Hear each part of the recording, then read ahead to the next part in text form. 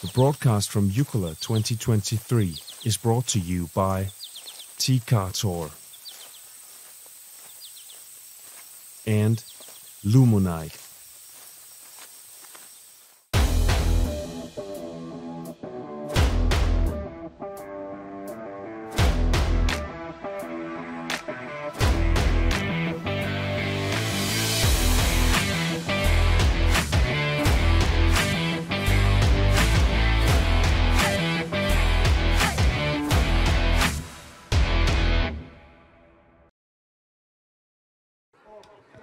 Hello and welcome to Jukola 2023.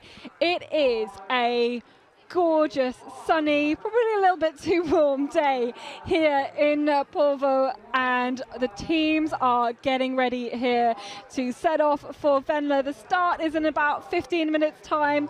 All the teams have checked in, they're making their way through towards the start and set for a fantastic next few hours of racing. Jonas is also here beside me. We've both had a little chance to preview the forest that all of these thousands of runners are about to head out to for one of the highlights of the orienteering calendar. The anticipation is really growing here in the arena. You can see just how many team members, how many spectators are going to get ready to cheer on their teams. It's set to be an exciting few hours, or several hours maybe for some of the weaker teams as they head out into the terrain. Really looking forward to it today.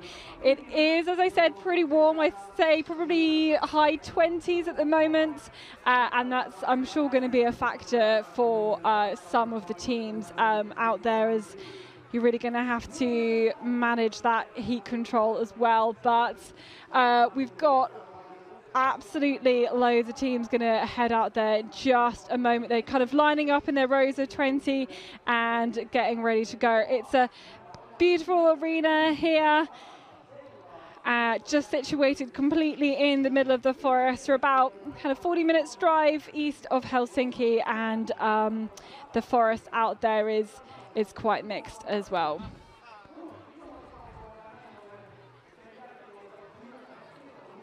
So, Jonas, what are we going to expect then over the next few hours? It's my first Jukola, my first Venla here. What am I going to, what kind of exciting things am I going to see over the next few hours? Well, we're going to see a lot of interesting orienteering for sure, and it's such a special atmosphere at the arena, because it's not only one competition, as you can see, obviously, for elite runners. It's everyone here. It's from the comic retailers in Helsinki to the firefighters, the policemen. It's really a competition for everyone, and it's going to be a hot day. Yeah, I liken it to like a big city marathon. You've got your elite athletes who are going to be right there at the front, really wanting to push it hard. They've kind of maybe spent a couple of days here, like training in similar terrain, getting ready for this. It's a big highlight of their calendar. You're going to have your good club runners, ones who are going to want to put in a good stint for their team. You get your kind of, like average club runners. Yeah, they do a lot of orienteering, but they're just going to go around and have some fun. And people who don't do very much orienteering as well going around here. And when the weather's like this, yeah, the Jukola weekend is the best weekend, or even the Jukola week is the best week of the year for every runner, also for the elite runners, because you get here, maybe you fly to Finland, you get here by boat, or you are in Finland, but you go to the area where the competition is held a few days before, just to get in contact with the maps and the mapping kind of. Usually you book a cottage close to a lake, then you have a good time. I mean, you don't have to train a lot, because you of course you just want to get used to the maps, and it's close to the competition, so you go there and you have some shorter trainings every day, and then you have a lot of chilling and good time with your club mates and everything. So it's a very good week if the weather's fine. And it has been fine. It's been really nice. It's almost. I mean, if you look at the arena, you've seen it from above before. There's actually no shadow in the whole arena, and it's. I mean, if you have to wait here for a few hours, the top teams, of course, they will bring their runners in just 1 or 2 hours before. So the last leg runners here in the women's relay, of course, they're not here yet for the very top teams. But if you are in a team that's maybe not as good and you start maybe an hour or two behind the leaders in the very end, it's gonna be a long time in the sun. Yeah, I mean, they all the different teams, depending on their team number, had different kind of times to check in and to make sure their timing device was cleared and everything, just to make sure that they were there. So if you were one of those teams starting with one of the high numbers, then yeah, you've been already in this sun a lot. So there's lots of sun cream basically being applied here, and then everybody else who's not even a part of this is, as you can see on the left-hand side there, just waiting by the barriers. They're all kind of in front of us, and this is the view then for the finish line too. But I mean, I can imagine in other years there would be even more people in the arena, because then as a participant from the Jukola relays or from the men's relay later on usually get here for the start of the women's relay of Venla, just to take a look at the arena, take a look at the last control, which we have 2 of today. Which they do know about, yeah. Of course. That was in the final details, But today it's so warm, so I think that many teams, men's teams, they decide to stay home and not kind of get here standing around in the sun all the time. So I think maybe if it would be a bit cloudy, would have even more spectators. But as you can see here, there's no lack of spectators anyway. No, in the forest obviously it's a lot more shade and everything, but there's no wind at all. Like it's still really, really quite warm out there. And you can see people still filing into the start. I mean, the starts of Venla of Jukola are just kind of legendary. Seeing so many athletes starting their orienteering at the same time, like moderate chaos, excitement. And what are all these athletes, going to be feeling right now? Yeah, anxiety. To be honest, I mean, I've been running the first leg a couple of times at Jukola, and I mean, it's both. It's really cool, but it's a tough thing, because you get thoughts about what happens if I lose the map, what happens if I just fall down. I mean, we have seen that at Tiomila with Savedan, who got like broken ribs and everything. So it's really the advice I got when I was running the first leg from my coach was just take a strong grab around your map and don't open it until you are sure that you can open it without losing it. So usually you just run because it's a long run out, usually about 400 or 500 meters. So you run the first 200 meters as fast as you can, especially the top teams. And then when you get a bit of space, you start to open it. And it's really special because you're standing there, and when you start running, you almost can feel how it's almost like a small earthquake, because everyone is starting together, and it's such a strange atmosphere. Well, they're lining up there, lines of 20. See, everybody with the white bib on is one of the top teams. It means they're going to have GPS tracking. We won't be able to show you quite all of the GPS tracking. There's different parts that we'll be able to show you, of course, because there's still legs still to go. People who might be watching this broadcast who are going to be going out and running. So we've got to be a little bit careful about what we say and what we show you. But it was those all top runners that have earned their spot from being there based on their result last time. And from earlier years, when it was as warm as it is today, I think we can, for a few of the top teams, we can see that they skipped the actual running shirt from their club, and they're just wearing this number bib. So it will be a bit harder to see who it is. We won't get a lot of help from the running t-shirt.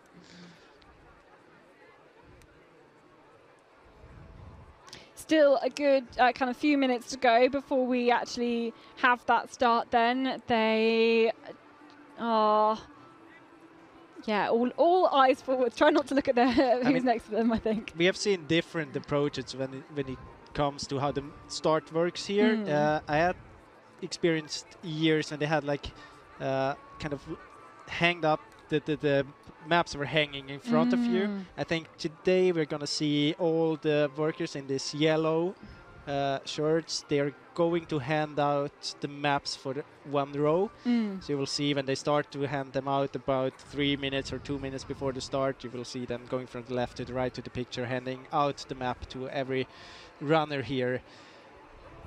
Yeah, I think on the Jukola social media they were practicing it with like 2 lines of runners, just exactly what this start crew needed to do at this point. It's such a specialist job. Oh yeah, they can see that they start to hunt them out, not everyone together. One thing you should do when you get your map, I think they're just checking if everyone's there, maybe. Yeah, I think you're right. Because if someone is missing, of course, there's a risk that you hand out the wrong map to the wrong runner. So when you get the map, you have to be really careful and double check if you have the right map.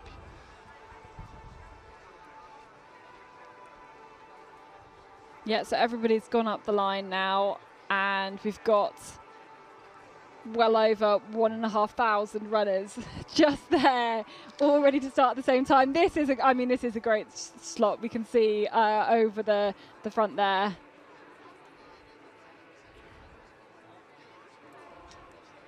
And you can see that just after the start, it gets a bit more narrow. So even one more reason to run fast in the beginning. And then you have a few 100 meters to run on this open field here before you head into the forest. And in the forest, it's actually quite unique as well for competitions. They were cutting down a few of trees just in order to give you a bit more space, that it won't slow you down too much when you enter the forest. And how important is it that you've got, especially if you're an elite team and you're maybe looking to take a top 10 position or something? How important is it to be starting in the first 2 lines? It is important, and we know that Porvoo, they missed to sign up for the competition, so they kind of got an extra rule that they could do it afterwards, but they got the start number 1,549 and starting way behind.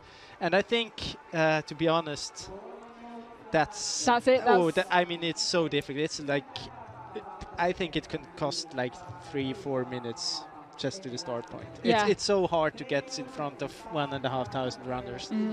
Well, we've both been out by the start point. There's there's a camera there. We'll be able to see everything and what's been going on. And now we have these maps being handed out. We can see, have a little look at then some of the top runners. And some of those maybe we could see setting fast times on the first leg as well. But to come back to your question, in the first 2 rows you can see that we have the top 40 teams from last year. I think most of the teams will end up in the top 15, or most likely among this top 40, maybe top 60 at least. And from there you can make it to the top 20 to the start point. That's not that big of a problem, but you have to be very careful. There are many runners around you that can step onto your foot. You don't fall, don't lose your map. That's the rule. Yeah, don't fall, don't lose your map. Sounds easy, but not. And at the same time, you kind of have to prepare to the first control as well. But if you don't have the tactic to be leading the pack from the very beginning, from the very start, then you can maybe take it a bit. You can start reading the map a bit later, but of course you have to be careful because forking is something they take very seriously here in Finland. Oh, they do. We're going to be chatting a lot of forking over the next few hours, and in the Jukola relay as well, because all of the legs are forked across both relays today. So everybody knows you've really got to be doing your own map reading, and this Venla Relay is something where we see a whole mix of age groups as well. There's a whole mixture of teams, and it's just kind of open to everybody here as well. So I think we've got about 1 minute before the start now. And this is a nervous time now. There's a little heartbeat music being played over the sound system as well, although I don't know whether this group will hear it quite as much. And then, there's probably not going to be, there's not going to be any chat here. It's going to be quite kind of eerily quiet for just how many people there are. But you can see everyone's kind of got their GPS watches ready to press, and everyone's ready now, and it goes a little bit quieter. In front of us, people have raised their cameras up, ready to capture this unique moment in orienteering, the start of this Venla Relay. In 4 legs' time, we'll find out who is going to be crowned the champions.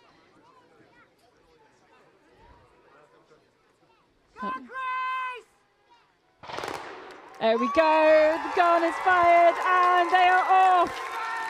Over 1,500 runners straight out into the terrain. And imagine now, if you have to start at the very end, how will you pass 1,500 runners early in the competition? It's almost impossible. What a great sight as we see all of these runners on this first leg of this Venla Relay heading out into the forest. They're still crossing the start line, which is right next to our commentary position. See how much dust all these athletes are kind of firing up into the air as they get funneled through here towards the start, where the orienteering really gets underway. There's a little bit of a hill to climb up here, but those top athletes already heading their way, getting close towards the start triangle. And what a sight. So many orienteers heading out towards this fantastic forest, and these are the leaders then. All seems very calm at this point. They've got a run out towards the start in this area that looks like it's kind of been cut down a bit more as well. I can tell you, it looks calm, but it's really fast. They are running very fast here. I think that the pictures here, they don't really show that, but usually the speed out to the starting point is really high. So we've got team 3, OK Cora, Vilma von Krusenswerner out there. Veronika Kalinina for IFK Ludinger was towards the front there as well. Second and third last time. They've got this little kind of trench to pass, and the start triangle itself is kind of just about where this camera is actually situated. And you could barely see all of these runners back here because of just how much dust and everything they're kicking up. All of the bodies ready to head out actually into the terrain. We've got a gorgeous drone shot over the forest. You can just see the start triangle is probably about at that furthest point of the open. And you can see here that they're actually using this kind of cutting area, and I wouldn't be surprised if it would be specially made for this occasion. It looks like it was, I would think. Yeah, they've like almost been digging tree roots out of it as well. And there's like all sorts of kind of small felled trees that are into this point, but then it's kind of quite a little bit of green just where you head up from the start triangle as well. More and more runners. After, you can see 2.5 minutes already gone, there's still runners yet to reach the actual start control as well. And they just keep coming and they keep coming. It's a proper mass participation orienteering event. And it's so great to see.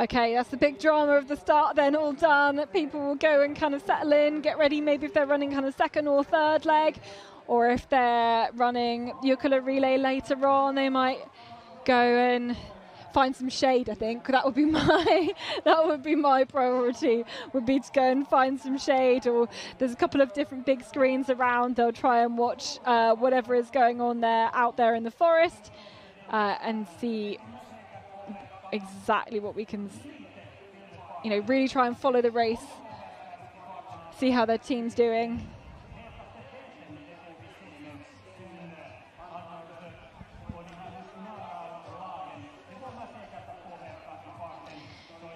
So those are the legs that we've got and the winning times for the leaders, but who then, let's have this chance whilst we're kind of waiting to see our first teams through at the first kind of radio control. Who are the favourite teams then? Who are the ones we can be looking out for? I mean, it's not totally unexpected that we can see the last year's teams that have been in the top 20 are about to be expected to be there as well again. We also got an indication from TU Mila, of course, where we had IFK Göteborg, and they were very strong, taking first and second position there in the women's relay. So of course, they are also the winners from last year. They are favorites. But I would also like to highlight Stura Tuna as one of my big personal favorites. I think they have a very strong team with Rebecca Heindrup on the first leg now. Then especially the finish with Marie Olausen and Tove Alexandersson is, I mean, that's really good. You have two world-class runners on the last two legs. Other teams, then I think there are many teams. Iktisa is quite interesting team from Lithuania, having Sandra Grossberger on the first leg. But then there's Kalvan Rasti, Nydalen with Anne-Margrethe Hausken on the last leg, Lahtensuni Stajad with Minna Kauppi on the last leg. And talking about legends, we also have Norska from Switzerland. Maybe not one of the favorites, but having Simone Nikli on the last leg. Yeah, all our orienteering legends, they've been like put on the last leg. It's going to be even, you know, what would we really love to see is what them all going out around a similar time. Venla Päkkilä. Sä otat ihan rauhallisesti. Mikä on taktiikka tänään? No, lähden tonne tekemään äitille vähän palkoja, mutta ei se niitä kyllä kannata seurata kuin eri osuus, mutta... Mitä aiot tehdä? Aion tehdä, joo. Mihin suuntaan olet menossa? Tuosta varmaan tonne päin. Ja miksi? No, siellä on rasti. Tiedätkö sen? Joo. Hyvää matkaa. Kiitos. Do you want me to translate it quickly? Yeah, but I know you don't know any Finnish. She was asked for her tactics, and she said that she just wants to get around and hanging with others. Okay. Well, she's been quite delayed there by actually having an interview in the middle of the, you know, in the middle of the course, in the start of the course. That would just put me right off.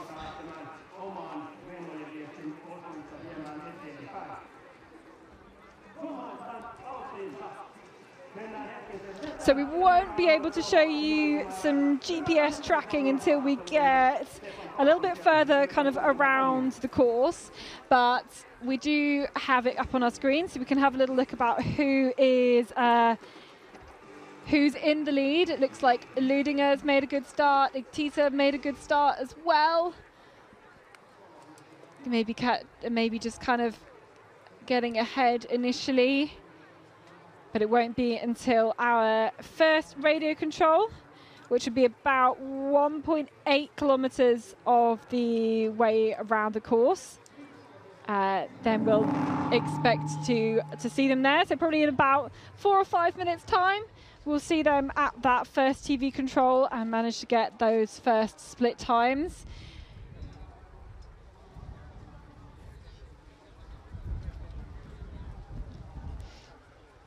And Jonas, you kind of referenced earlier on about the forkings and how the Finns really take the forking seriously. So what do you mean by that? Well, I mean, if you compare to other relays, I'm talking about the experience we have from earlier competitions in the earlier years, is that you see that usually you have kind of classic forkings where you have 2-3 different options and you have either the left one, the middle one or the right one. Here it's often quite complicated. I mean, there are forkings where you have different amount of controls, different directions. Often you cross each other on the forking, so it's forked over 2, 3 or 4 controls, and that's something you know as a runner. You expect it to be kind of different here. They really try to do everything because there's so many teams out there to get all the runners apart, to force them to do their own race, and that's something that's really important. I mean, you can see it, every leg here is forked. The Finns want you to do the orienteering on your own, and you know that as a runner, so you're prepared for that. You shouldn't just follow, really. That's a big no-no here in Finland. And how difficult is that as a course setter, as a course planner, to kind of set all of these forkings and I guess try and make them fair, but also kind of well, I was going to say mess with people. Like that's kind of what you're wanting to do, right? Yeah, exactly. I mean, the difficult thing is as long as the forking is, as long as you split them up time-wise, the more difficult it gets to make them equal. And it's very important to make them equal, because if there is a difference with like 1 minute or more. It's like that's really unfair, because usually it's better to have the long option in the beginning, and because then you have many runners around, it's easier to win back the time. If you have it in the very end, it's not enough time left in order to get back again. So it's very important that the forkings, they don't have to be exactly equally, because then you don't really split up. It can be a good thing to have like 10-15 seconds, so if both have the controls in a good way, that you still have the chance to kind of drag them apart so that you don't see them. But you have to be very, very careful to have it quite kind of equal, and of course that takes a lot of work. So I think this is control number 4, and they should be kind of approaching from the other side of those boulders over there. So it means the controls kind of hidden behind. I thought they were pretty good, as you'd expect, like to have all the controls, even though there's so many units to punch. Like you really can't see them from the direction you are approaching at all. And then I think they will split up into different directions on their way out of this as well. So and I let's think see we can spot the first runners there. Very soon to the picture. Be interesting to see. I mean, I think I can see someone. Maybe it's. I can't see anybody. I don't know what you're looking at. See something. There here. we go. Oh, here's a couple of people. Sandra Grossberga, Iktisa. There's Tilde Backlund, Giemukwa, Lidingö, Veronica Kalinina.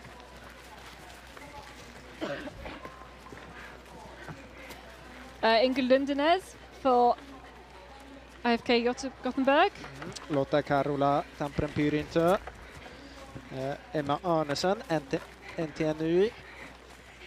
Second team of IFK Göteborg. Natten. Malungs OK. Calvin Rasti, Team 2.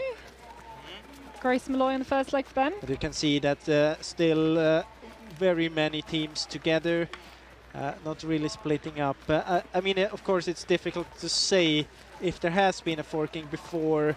You don't really see if one or the other is faster, because you don't know who had the left or the right, or if there were different options. So it's very hard to say anything here in the beginning. But what we can say is many runners still together. Galina Vinogradova, I think, there for after Ursa.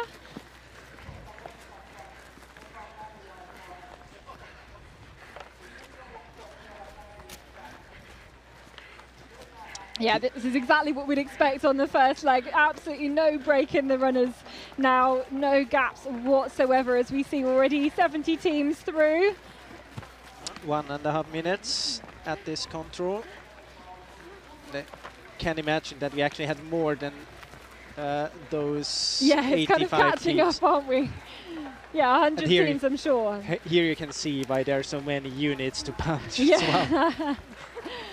You can also see, if you look at it, you can see the difference between the Finnish teams and the Swedish teams in punching, because in Sweden usually you have Sportident, and here you have Emit, and then you can see also the Norwegian teams usually much faster in punching. See, in the UK we have both, but like Sportident is probably still kind of more common, but still with it not being touch-free either, you just kind of, it's the worst thing to do, isn't it, right, in the relay? Just not punch, just kind of be too quick, not punch it properly, and then you're disqualified from that. I mean, that's just what you're wanting to avoid. And I guess, and I'm sure every team would have had their briefing from the team coach, and if the team coach hasn't said, don't miss punch, check your codes, then I mean, like, what is the team coach doing, right?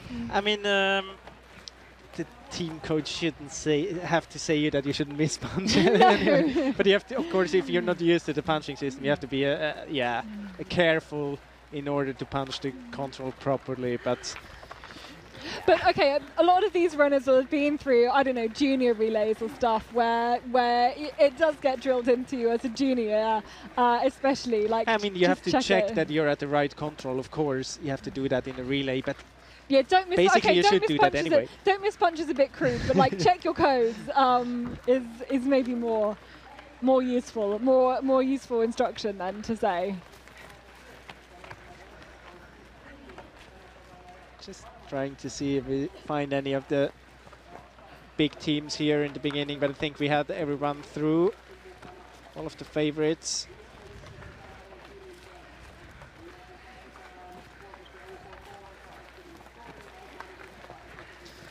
Stora Tuna actually was a bit behind.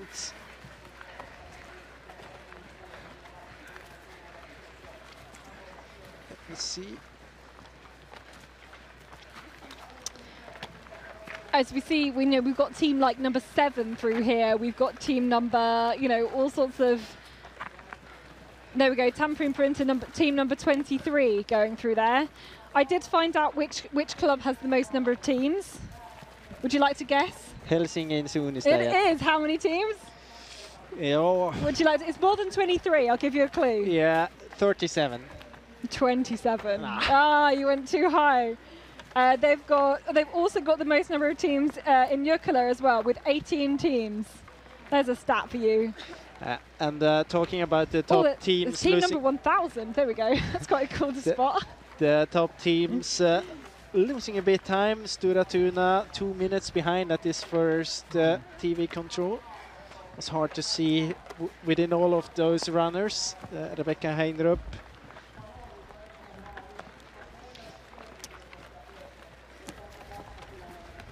But I can also see that actually Åkerpan Århus did quite a good job here. Let me see where they are. I can see them on the GPS, that's why I know.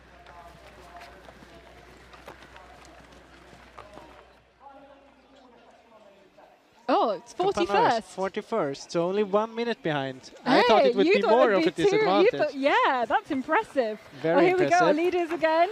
Ludinger. Hiden Kiertajat, Ukoline, Sundsvalls, Nydalen, Göteborg-Majorna. Yeah, very, very obvious to see that team with the zebra leggings. Calvin Rasti 2, Grace Malloy, who's not been competing at the World Cup so far this year because she's doing a year in America. She's been studying in America for a year on a sports scholarship doing track and field. Denisa Kosova.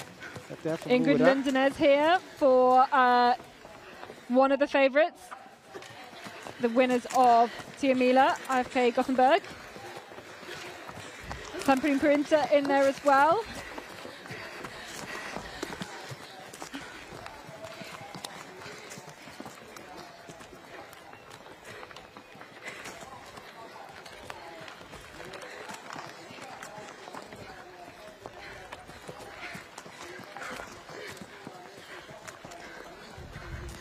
We've got some, we saw team number 140 through. I guess some teams, if teams are expecting or hoping to kind of win or be top 5, they're not going to put their best, really, really good runners towards the end. But other teams, they might want to put their best runner, if they want to be, say, top 50, they might put their best runner first, right? I mean, one interesting example to name here is maybe Göteborg-Majorna, because Tilde Backlund, in my opinion, is clearly the second strongest runner in the club, behind Lina Strand. And they decided now to put her on the first leg, because it's so important to have a good start. And if you're up there after the first leg, it's much easier, it's less nervous. You have possibilities to kind of get help of other teams as well. And I think it might be a clever decision. At least it's paying off so far here on this first leg. I think we're expecting soon. Stora Tuna, it's 2 minutes. It was at the first. Here we have them. 2 minutes 15 behind. It was 2 minutes at the first TV control. Så had Tisaren of the top teams.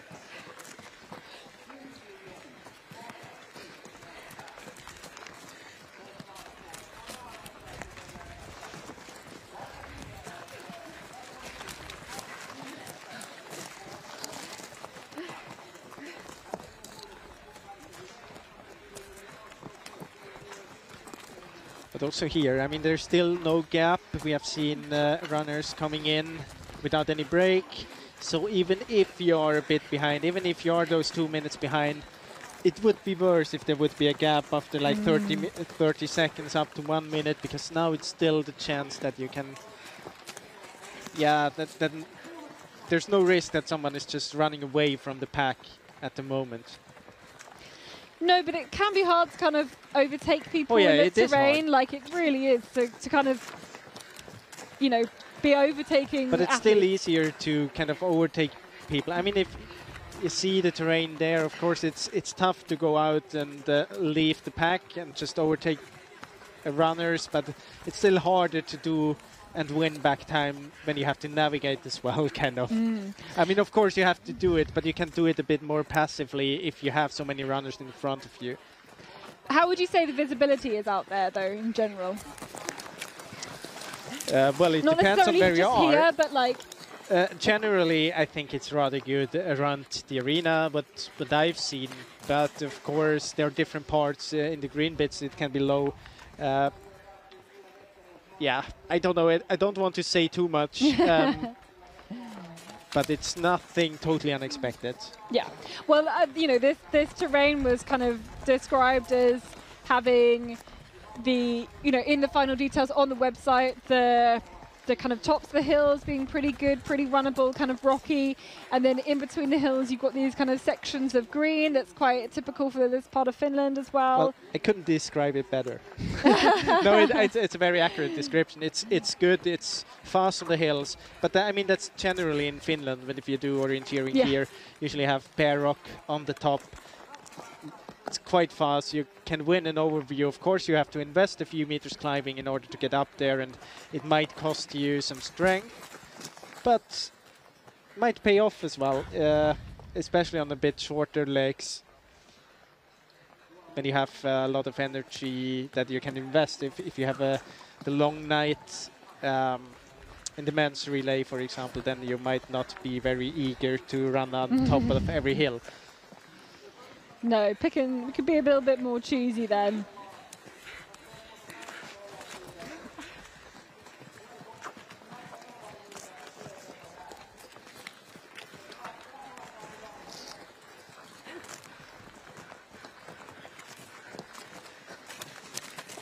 I hope if you're watching out for a particular team that you've been able to see them through punching this control on this bridge over here.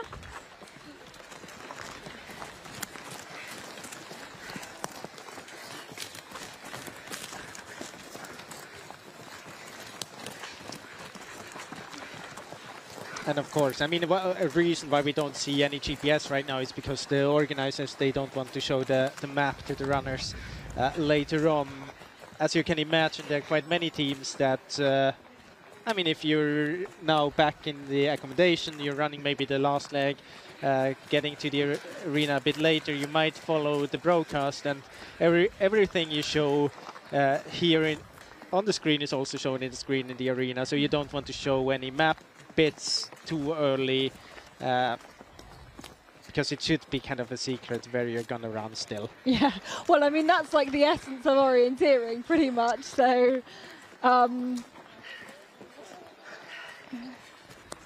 it's going to ruin it too much if you figure out exactly where you're going to go.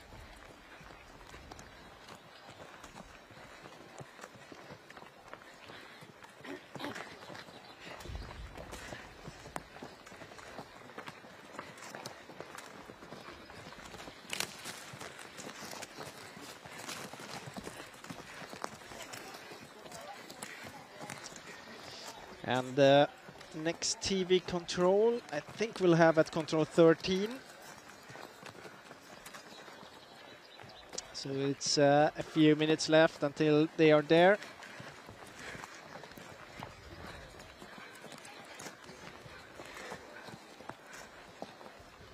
As they are approaching control 10 very soon.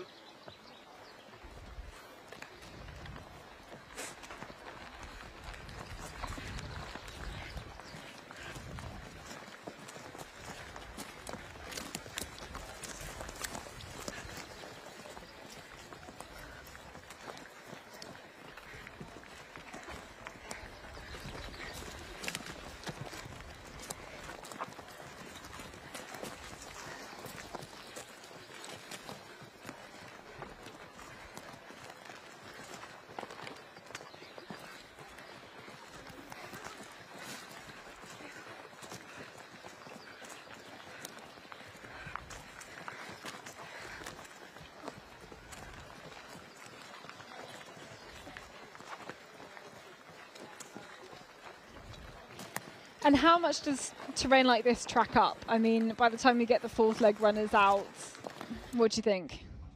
Well, usually it's tracking up a lot. It's not really the terrain that makes it easy to track up, it's just the amount of runners. I mean, you can imagine that you have, especially towards the TV controls, which we will see, or usually you see them not only once, but several times during the broadcast.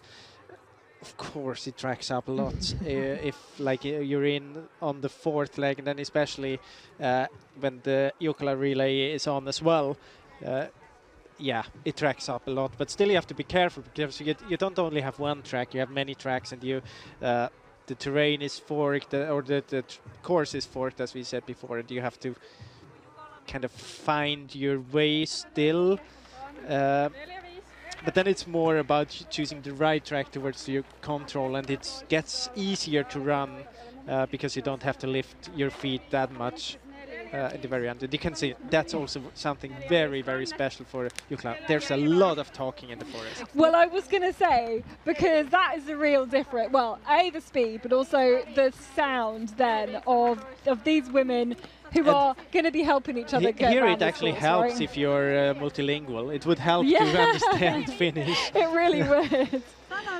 But I don't really think that anyone will complain here back for those teams here if they're like talking to each other. It's less talking for the top teams, but there definitely is talking there as well. What kind of things are people saying then? Are they Usually- saying which control code they've got? Usually, if you're in, I mean, there are different situations. If you're running with a clubmate, maybe with someone from the second team, you exchange that's something you do, the number you're going to, just to see if you can go together or not. Of course, I've never done that, but I've heard of other people doing that. But there are also situations towards the end. I mean, you definitely don't win the relay on the first leg. So when you get closer towards the end, I've heard other runners exchange numbers as well, of course. Oh. Yeah, but you don't have to say the truth. You can completely put someone Yeah, off you with could saying do the that, wrong but- number. Yeah, but it wouldn't help. I mean, what do you win of that? Well, yeah, exactly. Well, you just put the other person off a little bit. I don't know. So I think this is control number 13 then. I expect them to be here in about, let's say, a minute. It's always hard to say how much delay we have on the GPS, but about a minute maybe. Yeah, you can see these kind of younger trees then in the background. You'd expect that to be mapped kind of a little kind of darker green, and some controls on the edge of those. Let's see if we can look out for who is on their way. It has been a bit of a change in the terrain here. I can tell you so much. It's a bit more dense, but it's very open just around the arena. You can also see that if you just look at the map, so there's no real information I give away here when I say that. But there aren't recent maps of this area a lot, and the vegetation will grow, and some bits will get felled, and all of that kind of thing. So, the northern part hasn't been used for 30 years, and the southern part last used in something like 2003. Yeah, it was exactly. So it's an old map, but of course, even from old maps, you can read out quite a lot. Of course, you shouldn't really look at the vegetation, but you see how stony it is, how the terrain is looking like, how much climb you can expect, and the kind of route choices waiting for you. So there's definitely some help from older maps. But let's see now. I think we very soon will have the first runners coming. I can definitely hear somebody coming through. Obviously the visibility much lower, so we can't see them approaching. Oh, here we go. This is team 2. Linnea. Yeah, no, Lidingö, sorry. Västervik, IFK Mora. I think it's Veronika Kalinina on first leg for Lidingö, the Russian athlete. Yeah, Denisa Kosova and Lena Eliasson-Löf. Then we also had Sandra Grossberger for Itisa.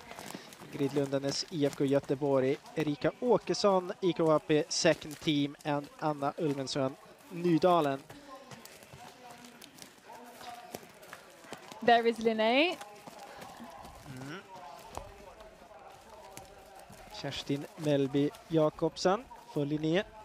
And Tilde Backlund, as you said, pointed out before, still in the top 20. And now a little bit of a gap. So Hedvig Gudesen kind of still in that leading group, as you said. Panor, who's going... Panor, who's really strong. That's if you look at the start number, 1,548. Whoa. And we have seen that pack in the beginning. And now to be at what is essentially, I'd still call that kind of a leading group. That's incredible. 1 minute is passed now, so 23 teams within 1 minute. And we are waiting for teams as Kåre, Hakapspojkarna, another group here, Alfta Ösa. Tamperin Perinter as well. Yes. That's a Lotta Kahola on the first leg for Tamperin Perinter. We, of course, looking out for one of the favourites as well, Stora Tuna, who've really got strong athletes, particularly on the last 2 legs. They we'll were keep an eye out for them. 2 minutes behind, 2:15, yeah. I think.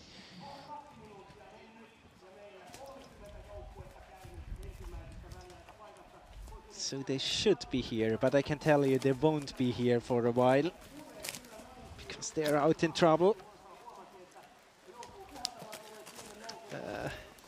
There are other teams in trouble here as well. IK Hakapspojkarna, for example.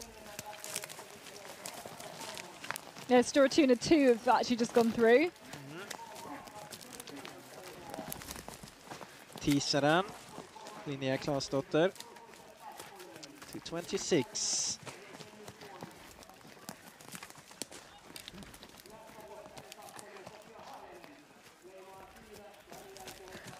Have Halden here, Maël Bouvier, and NTNUE second team. This is Södertälje Nick Van, Laura King on first leg.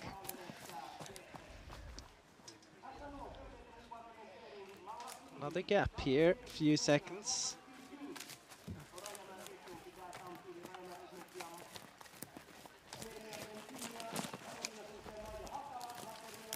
Still no sign of Stora Tuna. Still no sign of IK Hakapspojkarna. There are a few teams struggling here with those controls. Espoon Sunta, one of them, quite far away from the control, I can see on the GPS.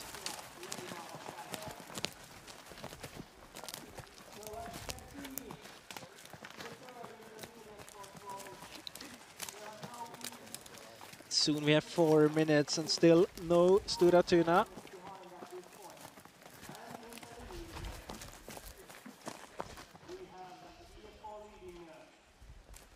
I think here they are, right?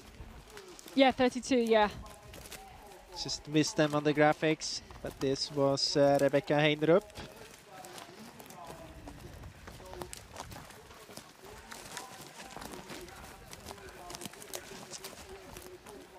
So had Sunto Iveskela punching there, IK HP. And now we get a little bit of running cam footage to get a little idea of what it's actually like through, I guess, some of the kind of denser parts here.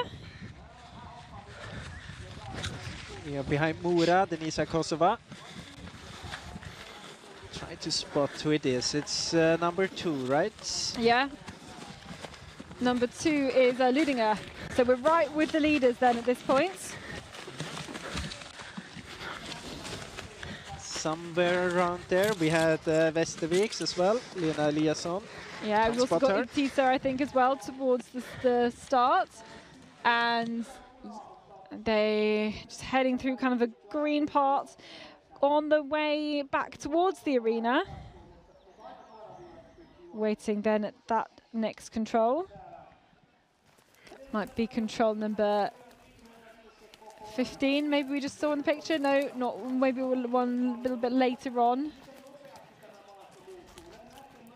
So recap then of those standings. Yeah, it is after control 15. 4.3 kilometers. Here we go. And it's Mora in the lead, and I think it is Westervik's. Then leading her. Yes, indeed.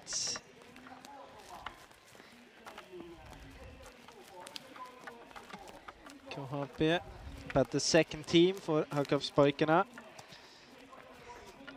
Quite easy to spot the second teams in the leading group because they don't have this GPS West.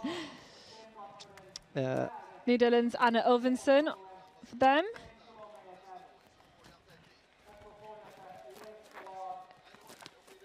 Escape point 30, that's Sari Antonen, actually climbing a couple of places there. Now we had 35 seconds. This is Panhor, is quite easy to see on the if you look at the number. Femyon Rasti, Ina Westerlund. Göteborg-Majerna, Tilde Backlund. There's Calvin Rasti 2. Calvin Rasti 1. Yep. Cécile Calandry.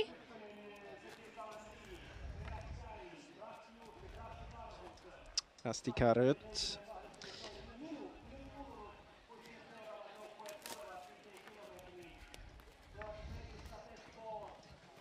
Fredrikstad Ski Club there, number 140. Alfta Ösa. Galina Vinogradova. No Natalia Gempeler in that Alta Ösa team. She's done her last run for that club, which was at Tiomila. She said it was quite emotional to have that last run for her club. Look at that, we got some GPS. Hey! Not very much GPS, but we can certainly show you something. Yeah, so this is on the way to the 16th control. We have seen them punching at the 15th control, so this is the next one just after it. You can see that there is a small gap between Pojantetti leading and this group and the group with Göteborg-Majerna. At least of the teams with a GPS device. Of course, there can be a few without. Oh, and now we have a gap. 31 teams through. Here's our next group.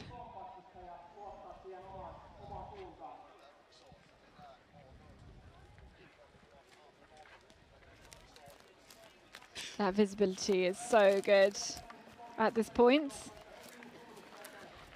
Helsingin Sinistayats just through. Halden, we have see here. Melbovir, Tiseren.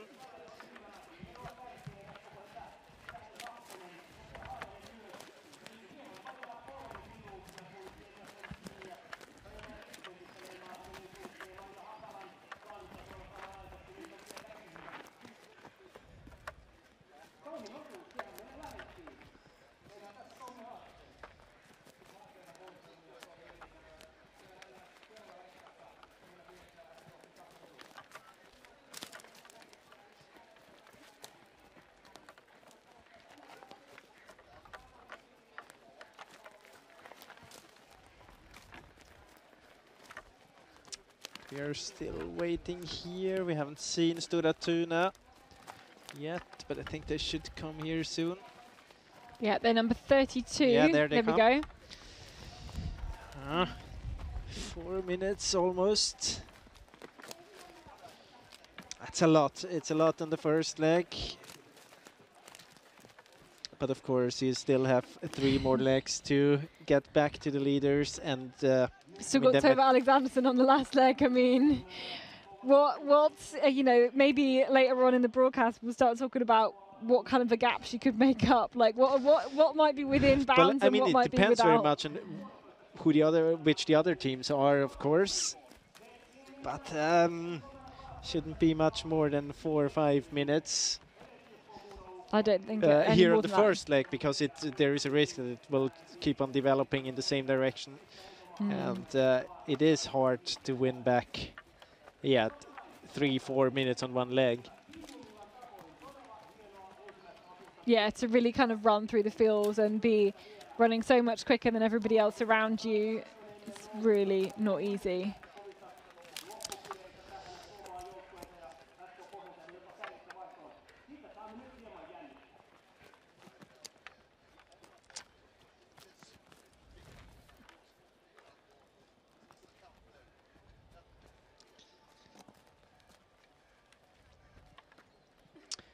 Now we start to get closer back to the arena, so I think it won't be too long until we'll see them at the changeover.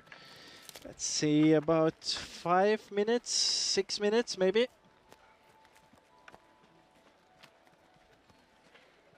Yeah, we're about 40 minutes through, 40 minutes running time so far.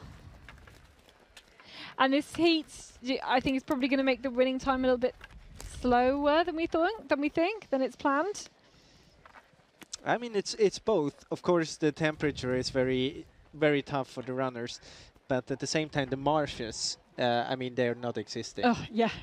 I mean, they're not wet, are they, at all? Yeah, you can't see. I mean, you won't feel them. You can see the vegetation growing on it, that there could be a marsh, but you will never feel one in the, if you're running out there today. Now we are back. I think it's Västervik's there in front. So Lena Eliasson, Löf, not having a GPS device.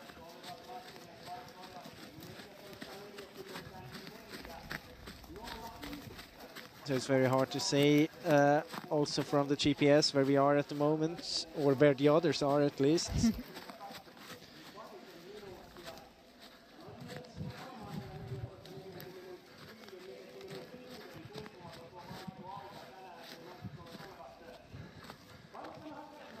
Nyt ei taideta olla kovinkaan kaukana tämän joukkueen.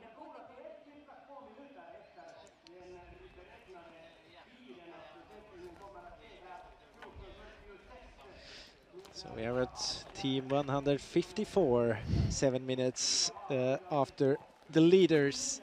And that's a tenth of the teams through. Yeah.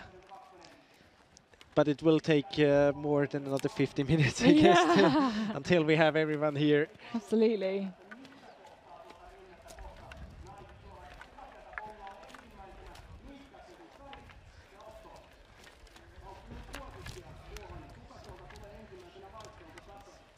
So very soon they're approaching the third last control, and then it's only very short time left until they will show up at the arena again.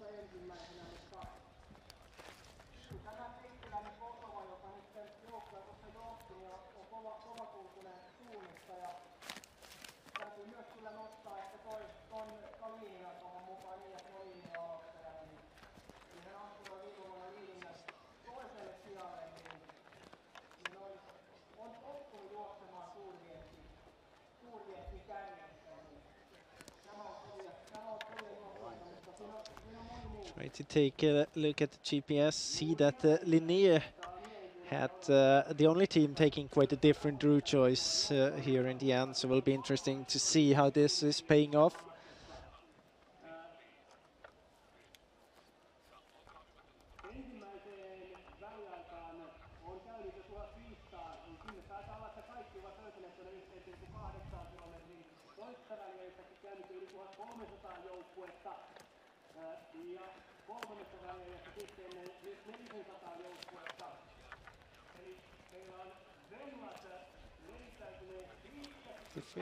Okay, let's look into the forest then.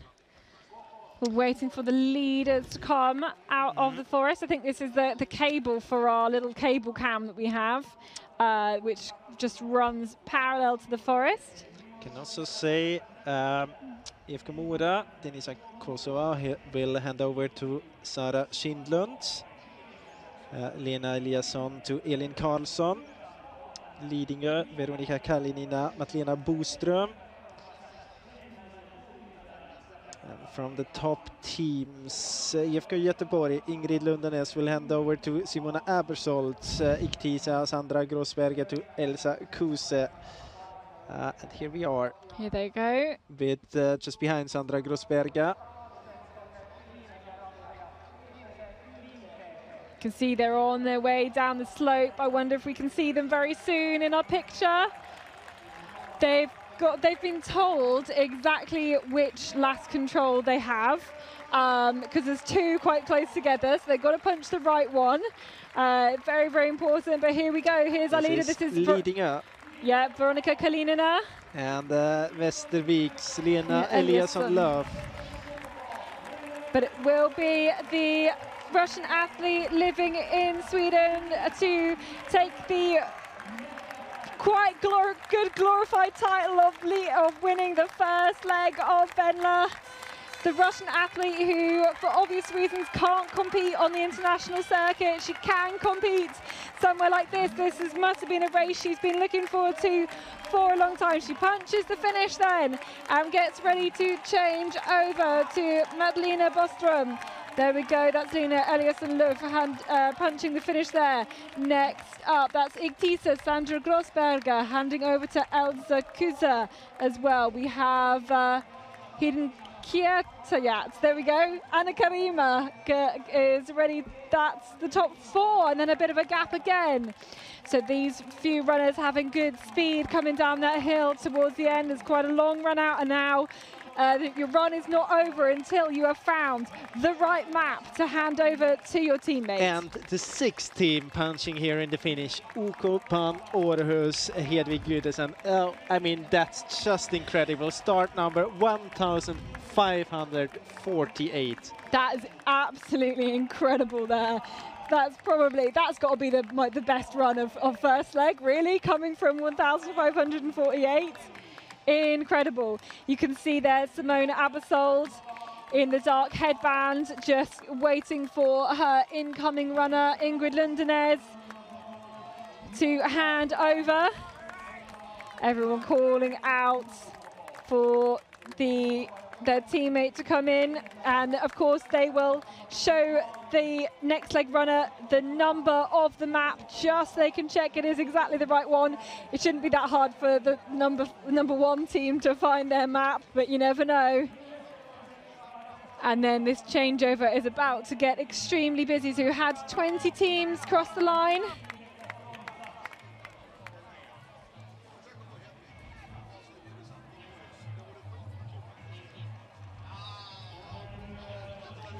Number 5 there, Netherlands, Anna Ulvensen handing over to Alice Hugoson.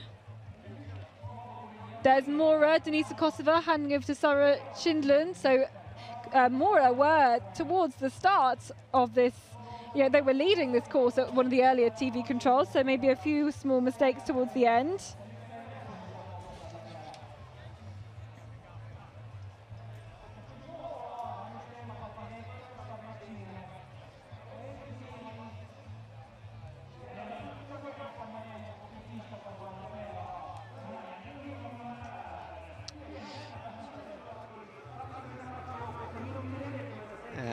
If we look at the top teams and the expected favorites, still waiting for Tampere Pyrinto, Kåre, Halden, Lahten Sunistajat, Tisaren, Stora Tuna, Södertälje, Ika Hakarpspojkarna. So those the teams with GPS we're still waiting for. Yeah, a lot of those teams, I think, just coming down the hill right now. Yes, we might see them at the bottom of the picture, I think. See Halden, NTNU. Of course, a few other teams there as well.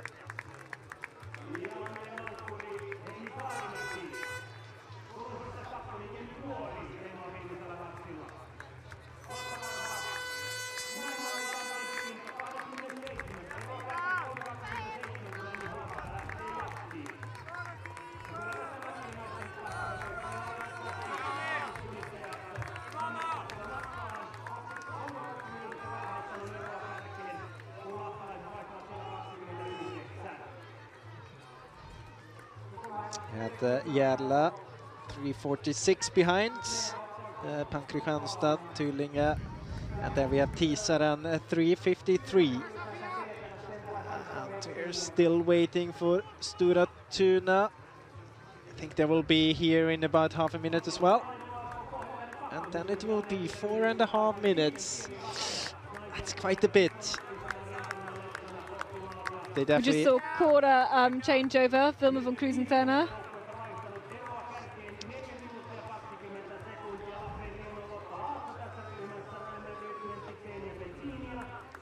See the group with Järla heading over the map there.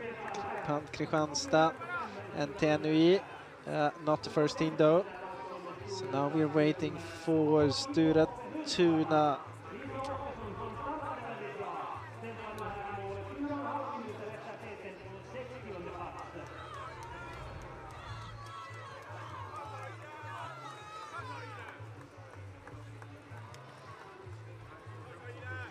And we talked about the nerves of being on the first leg, standing everybody waiting. What's it like on second leg when you're waiting for your runners to come in? You don't really know how good or bad a run they'll have had. You've got to be waiting there with everybody else. What's that like? I mean, usually you know more or less about the situation, about the development of like the race. For example, in Stura Tuna's case, I'm sure that the second leg runner knew about the situation that I mean, Tilda Östberg, she knew that Rebecca Hegnerup had problems in the beginning, for sure. The worst situation you can get into is when if there's something happening just in the end. IFK Leading SOK. Första sträcksegern, grattis för det. Tack så mycket. Var det något som du väntade efter eller som du var beredd för? Ja, men det var ett mål, absolut. Men jag brukar springa i sista sträckor, så det var min andra gång när jag springer första sträckan och jag var jättenervös. Jag visste att det blir inte lätt att vinna, men jag ville för riktigt. Så hörde jag där Matlena Boström berättade att du hade bestämt dig att komma. Var det några svårigheter under vägen? Ja, men absolut, det var jättesvårt. Men jag tror att man måste bestämma, jag vill vinna, annars det går inte att vinna. Men vi sprang som en grupp hela vägen, så jag var alltid i inledning, men alla var med, absolut. Sen blev jag trött och sprang inte först, absolut. Men jag såg att alla har det, nej, inte lätt. Sen var det en svår kontroll till slutet och jag tog det bara försiktigt och visste alltid var jag är. Och sen tog jag en hand när jag såg att tjejer var lite osäker. Sen tog kontrollen först och sen sprang bara jättefort. Det gick jättefint. Grattis ännu. And Hedvig Gudesen from Van Aarhus, you had to start with a really big number. How did you do to get in such a good place now to change over? I was in the last line, and it was so many people I should ran in front of in the beginning, and also the first 5 or 6 controls. But I was just out on the right side and then just run so fast you can and see how many people you can get. And then we also have the splitted past 1 maybe, or past 2, I'm not sure, but some of the first controls. And then I only got kind of a half or a third numbers of the old people. So slowly I get up to the front, but I didn't knew that I was so long in the front because I didn't run with the group. I didn't see the group the whole way, and then I just ran down there and I think, okay, maybe number 20 if it's good, and then I'm number 6. It's really incredible. Well, that's absolutely amazing. Congratulations for the great job, and both teams, good luck for today. So I can just shortly translate or give you a heads up what Veronika Kalinina said after winning the first leg. She said that she was very nervous because she usually is used to run the last leg, and now it's the first leg, and it's something totally different when it comes to nervosity, the level of it. Then she said that it was very difficult to win the first leg, that she just decided that I want to win this, and otherwise she said it would be impossible to do so. She also mentioned that she had the feeling that everyone was there all the time, that it was just a big group, and she got the feeling that everyone is around her. And there was quite a difficult control in the end, so it started to be a bit nervous, and she got the idea that she was maybe the quickest one getting an overview over the situation. That's why she was so strong, and in the end it was just running fast into the finish, so that's why she won the first leg, she said. Yeah, well, I guess if she's not used to running first leg, she's not used to having that experience of everybody around her, and therefore it's going to be something that she's going to comment on, I guess. Whereas everybody else would go, well, yeah, of course you're going to see lots of people everywhere, even on the first leg. It's still a bit special because, of course, you notice when you are in a smaller group if you're opening a gap. And today it was not really the race where we have seen a smaller group getting away from the others. I think that's what she mentioned. So it was kind of that she noticed that it is still one big group and one big line and not a smaller group getting away from the others. Yeah, that makes a lot of sense. And Hedvig Gudesson's absolute joy to have caught up from 1,558 to position 6. She was like, I thought I'd be 20th, and that was a great one. She evidently knew it was going pretty well, but 6th, that is incredible. I'm so glad we could hear from her, because that's something quite special to have to do, because they were late in entering. And I mean, you mentioned it. We have now Kalinina as the winner of the first leg, but definitely the fastest one must have been Hedvig Gudesson. Yes, from actually crossing the line to the chip time, from crossing the line to crossing the finish. Yeah, absolutely. So the second leg is the shortest of all of them, just over 5 kilometers. So is that the one where you put kind of the weakest runner? You knew I was going to ask that question. No, I knew. You called like the runner from the shortest leg at Tiomina already the weakest one, and it's a hard thing to do in the group. We've got a European champion, Simona Rabasold, running this leg, and she's hard. You can't hardly call her weak, can you? No, but no, definitely not. It's. I mean, you only have 4 runners in the team at Venla. It's not really a weak runner you put there. Maybe you put the one that doesn't feel in shape, in the best shape of all of them, or do you think that in IFK Göteborg's case it could also be a tactic to try to open a gap, actually, because of what we have seen now in the first leg is there was no gap opening, so it could be a tactic. It's so hard to say, but of course usually you don't put your strongest runner on the second leg. Yeah, that's right. But that's a good observation. How do the tactics change then between something like actually let's watch some of the first teams through here, because this is Linné and here is Simona Abbasol, as we were just saying, for IFK Gothenburg. Pia Ljungvik for Linné. Strong young Norwegian runner. Byosan, Marie Fasting, very experienced elite runner. Bojan Tätti, Sara Niva. Iktisa, Elsa Kuse.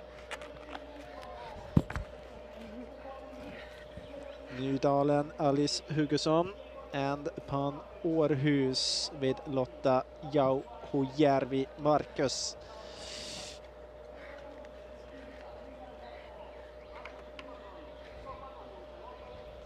Second team for IFK Göteborgs Pojkarna. The first team struggled quite a lot on the first leg. So this is quite a good situation for the second team. Yeah. Maybe they can stay ahead of the first team. It's always, when you get in this situation, you try to stay ahead as long as possible. Yeah, absolutely. That's going to be Ella Pons. It's a lot of prestige there. Yeah. IFK Göteborg, second team. Erika Kjellvik Löfven. Rasti Jussit, Johanna Kirkula. Lost a bit of time here in the beginning. Was heading out in 5th position. And Kalevan Rasti, they have quite a strong team as well. Ida Happala. In 12th position. This is Göteborg Majorna. Pamjön Rasti here. Tulia Wiberg. Eleonora Alinder for Göteborg Majorna. They must have had a change there, last second change. Supposed to be Sabina Aumo. This is Västerviks, so they were in 2nd place at the change. And this is Kalevan Rasti 2, I think.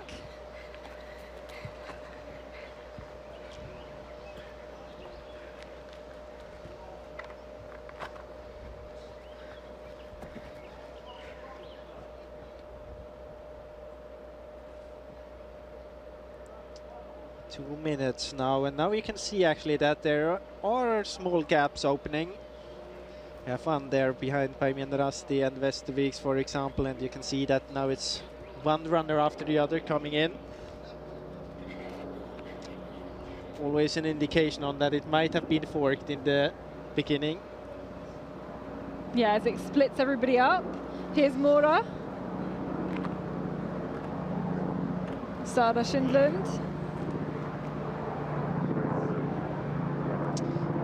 We're in the lead for quite a long time with Denisa Kosova. She must have done a mistake there in the end, losing about 2 minutes towards the finish. This is Matlena Boström for leading her.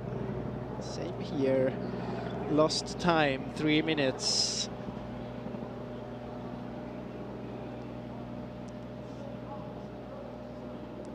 Yes, because leading it, we're leading then, obviously, so big drop for them.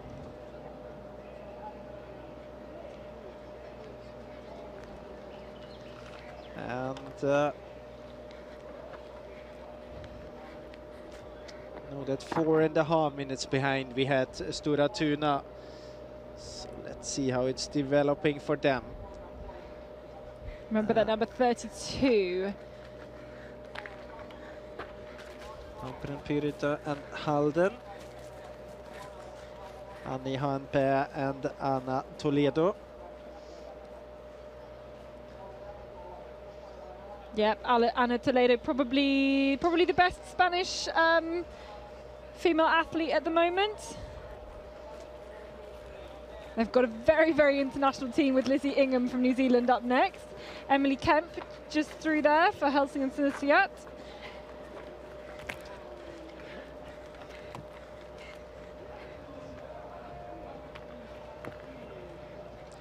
We are waiting for other teams with GPS.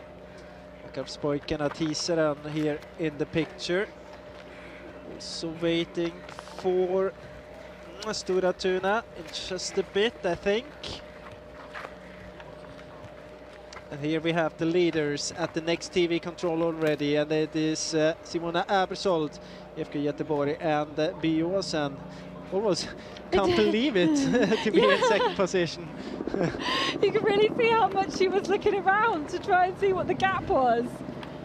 That's impressive stuff there. Marie Fasting.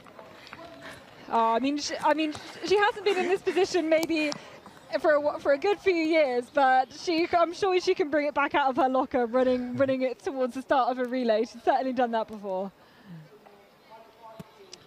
Yeah, 4 teams within 20 seconds, and now we can see that there is a gap.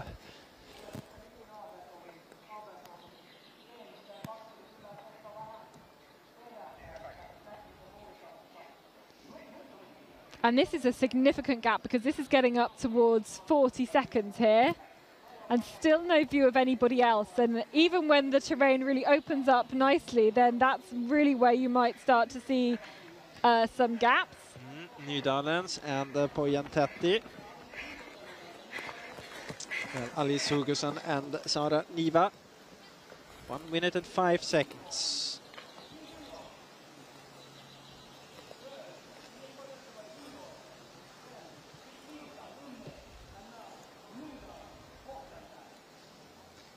Another gap now.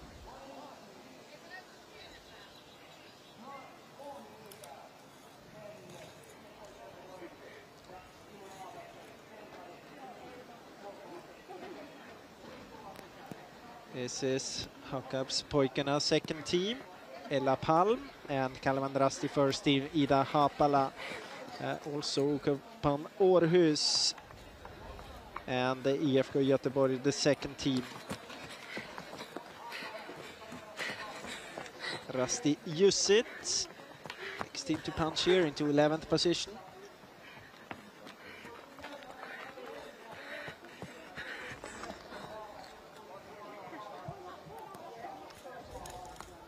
So 11th team within 2 minutes, or almost 2 minutes.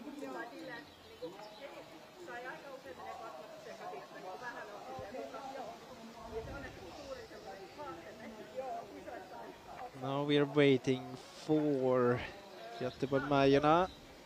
NTNUI. Paimion Rasti. Here's Gothenburg-Majorna. Yeah. And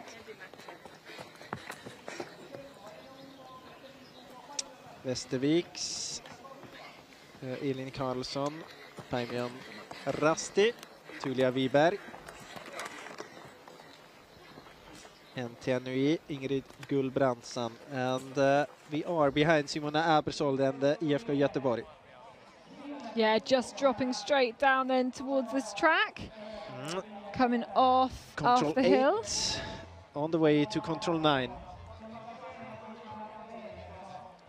I can see just how much speed she's managing to get up here. We can have a little good look in the forest and just how she keeps kind of getting kind of 2, 3, 4 second glimpses at the map to... There's a little bit of a route choice on a control like this one. In my opinion, maybe not the best exit from the control. Could have been more straightforward towards Control 9. But the speed obviously is quite good. Yeah, the speed is really high, and this is probably, I think this is pretty good team tactics here then from IFK Gothenburg to put Simona Abersold on this second leg, because she's got a bit of a gap. I mean, if you have enough runners to do so, why not? Yeah, but exactly. if you win the, like, with 2 teams on Tier Mila, then you have enough runners to do so. Definitely. Yeah, yes. They've got more than enough runners to do that, and yes, Simona Abersold, I'm sure, will have been flying in from wherever she's been training in the hills in Switzerland, in the Alps, ready for the World Championships.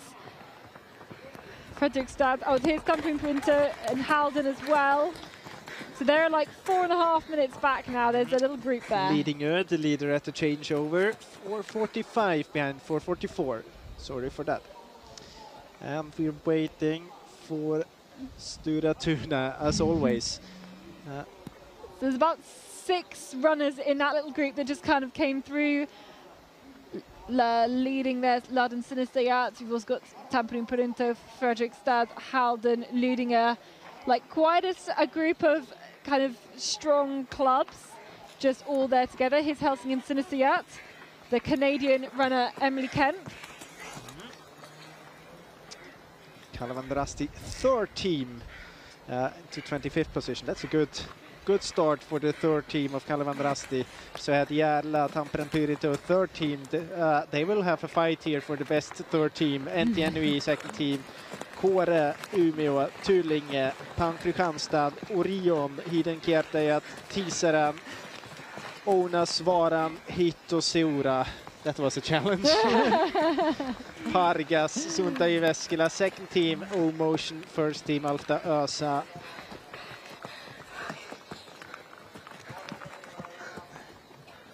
Josephine Heika. And yeah, some swearing there. And Stura Tuna as well. There she is. Just coming through now. 6 minutes.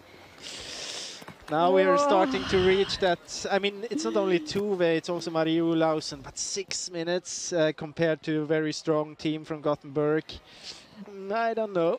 I'm pretty sure we'll have Sarah Hagström to come, and you know she's matching Tove Alexanderson for speed as well. And here we can see we had the TV control before at control 7, so now they are on the way from 8 to 9, and we saw IFK Göteborg on the street just after control 8, just to get you the position about the different runners. Yeah, so you can see she headed a lot more on the street, maybe by that out of bounds area where there's a tape in the line. And she was heading a bit far towards the north, just out from the control, if you compare to Linnea, almost on the line, red line. So I think she lost maybe 10-15 seconds there, but nothing serious.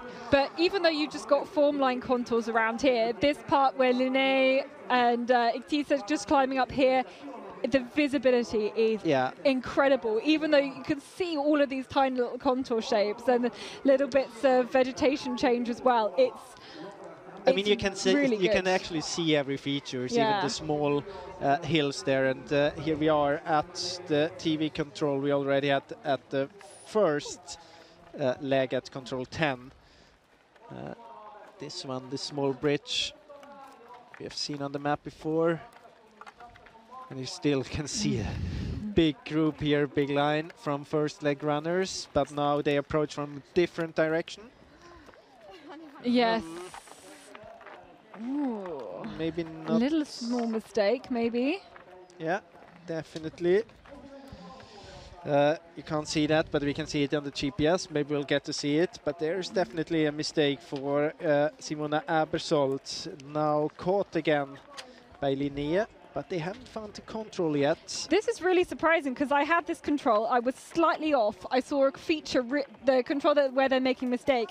I saw a really, really tiny feature before it, and I thought, yeah, that's where I am.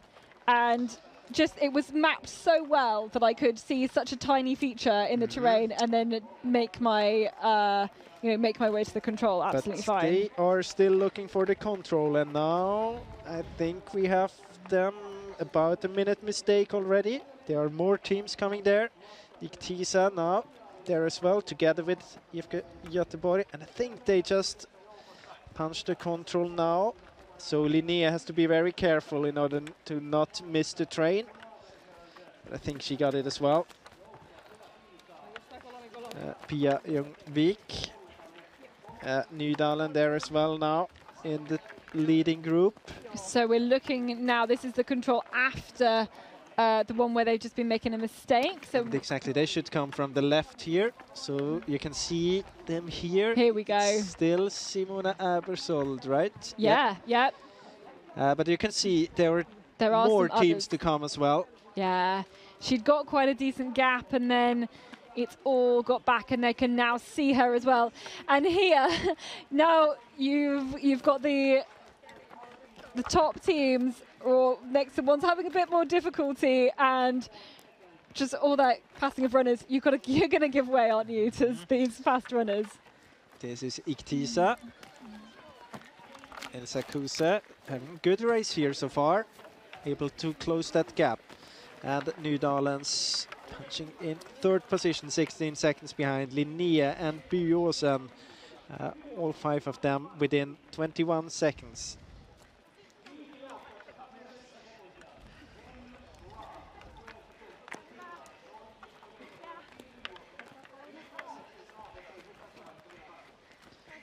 Waiting for the next team, punching right there. Bojan Täti. Sara Niva.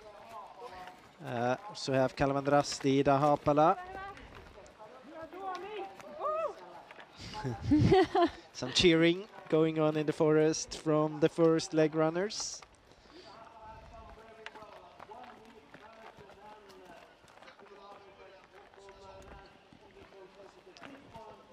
Small gap here after Kalvan Rasti.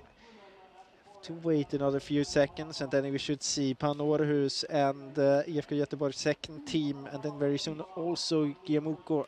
Yeah, this is Panorhus. I think you can see the long number just gives it away straight away, as well as the quite distinctive coloured kits.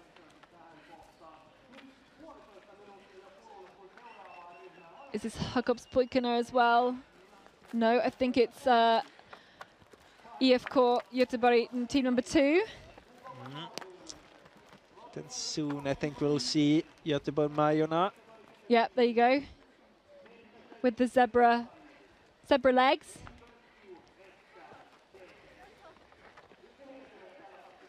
Jakobspoikina there just punching ahead. Also Rasti Jussit, not wearing a GPS device.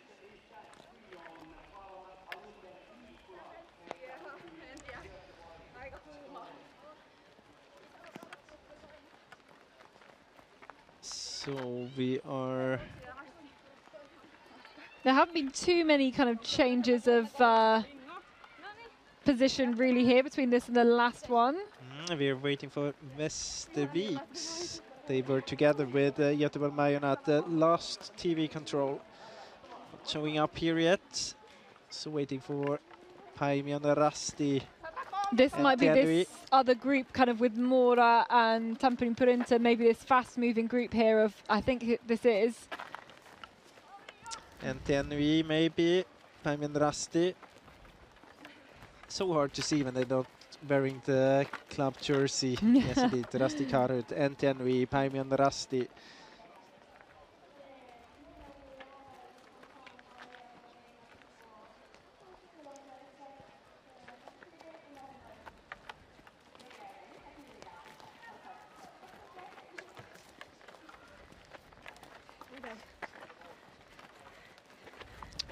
Just waving into the camera. I just think it's so cool that, you know, whatever your orienteering ability, you can say you've done the same course as the top runners. It's like everyone doing the same thing. You've achieved that challenge.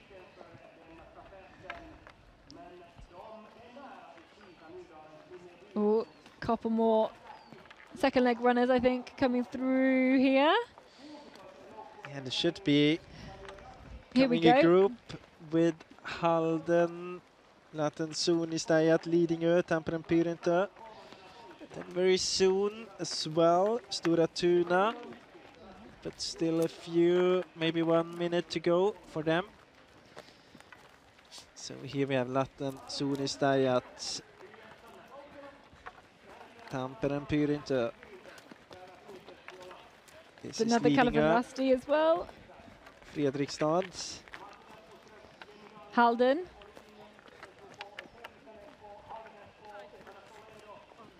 Can see that there is no EMIT in Spain, obviously.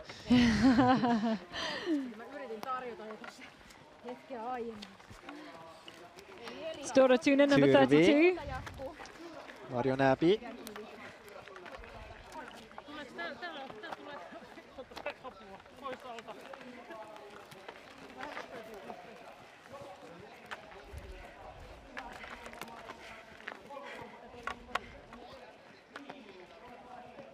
Turving was actually on the 42nd position at the last TV control. Now they're up on 23. That's really impressive. Just a few minutes of running.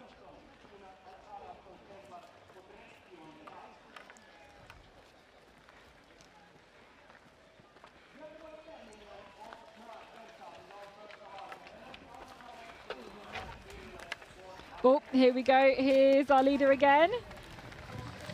This is Simona Abersold.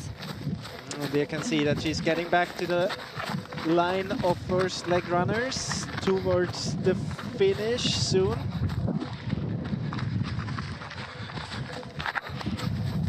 And can you use that line of previous leg runners? I wouldn't use it too much, to be honest. If you compare, if you look at the runners there and you compare the possible ability of, or like the skill level you could expect, then I don't think that she will trust anyone on that line there. I think that's fair. And but I mean, towards the control, of course, if you get close to a control and you see a line of runners heading towards it and you're sure that it is yours, it will help you to see the control. But let's say if earlier. you're playing to your strengths, the route that not everybody is going to go Simona Abersold's route, nor should they. No, I think if you look at this route here, many of the other runners will follow the vegetation boundary there in order to get a clear line to the next control. You can see that there is quite a big forking here, but also very obvious that there's a gap again and an advantage for IFK Göteborg. So climbing back up this hill, as we just saw in the tracking there, for Abersold, who has K. And as you can see, kind of the visibility change, the runability change as you get towards the tops of these hills. Venlojen viesti on hyvässä vauhdissa. Ja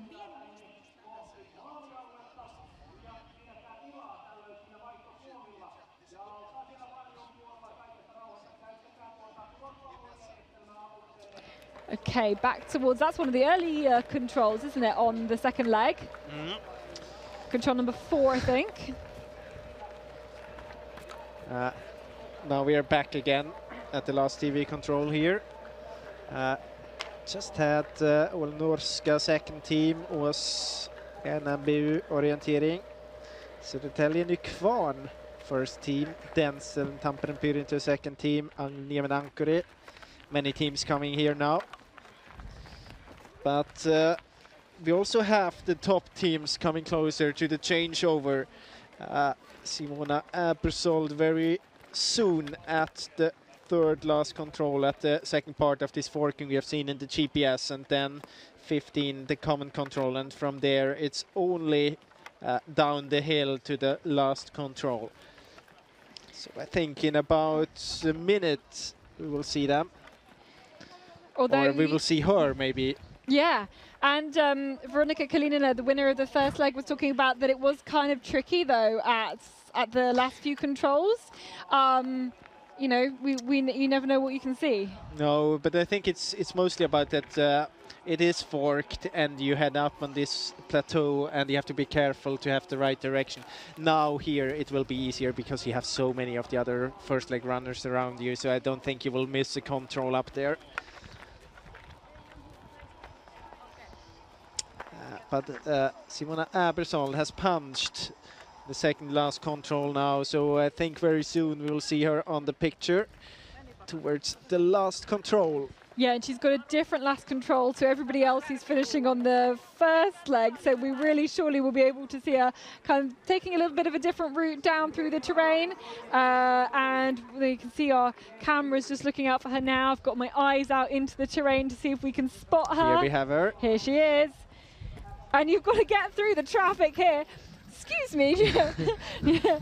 I wonder if she'll shout a bit. But, you know, one thing here is that for the chasing teams, it's impossible to spot the leader. I mean, you see so many runners, but you don't see any of the leading teams. You can't really figure it out unless you see the GPS vest, of course. But here she punches Simona Abersold in the lead after 2 legs. Fantastic running from her. There was a small miss at control number 9, but she's really managed to pull out a little bit of a gap then for IFK Gothenburg. She looks behind her to see where anybody else is, and they're not there yet. She's had a fantastic run here, and she's managed to get a gap for her team. So there she goes. She's got to get the finish punch now, and is going to go and hand over to Swedish runner Sanna Fast next up. And I wonder if we can spot some of the next runners. Here is Simona Abersold. It's not going to be a difficult one for her to spot where her map is. She is number 1. They are the defending champions. They are also the Team Mila champions as well. And I mean, she had a good race, but she had a mistake of a minute or more, so the gap could be bigger, and will be interesting. We can see that Nydalen and Byåsen still within half a minute. Also OK Linnea there, so we will have Helena Karlsson, Ingeborg Eide and Oda Kjelle chasing Sanna Fast on the third and second last leg.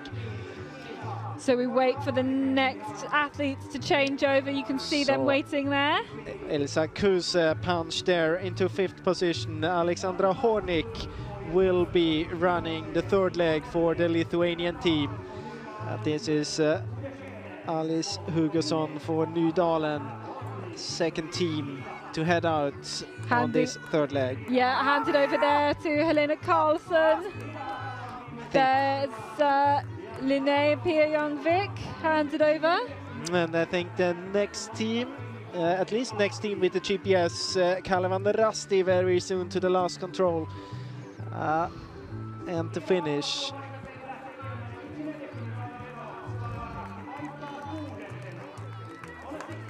So yeah, a bit of a gap now here. A big gap. There's more than a minute after 5. Here's Kalevan Rasti. Ida Happala handing over to Marika Taney, who I think is been selected to run middle distance and the relay for Finland at the World Championships. Not going to be running the long. She's I would definitely call her a middle distance specialist. There she is, just shouting there towards Ida Happala.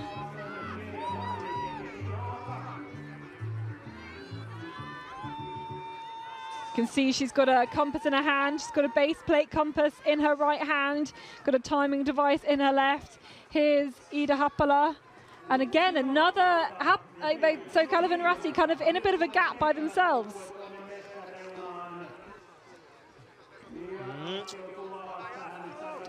And to the next group of GPS teams, IFK Göteborg's second team på Norrhus and på Jantetti.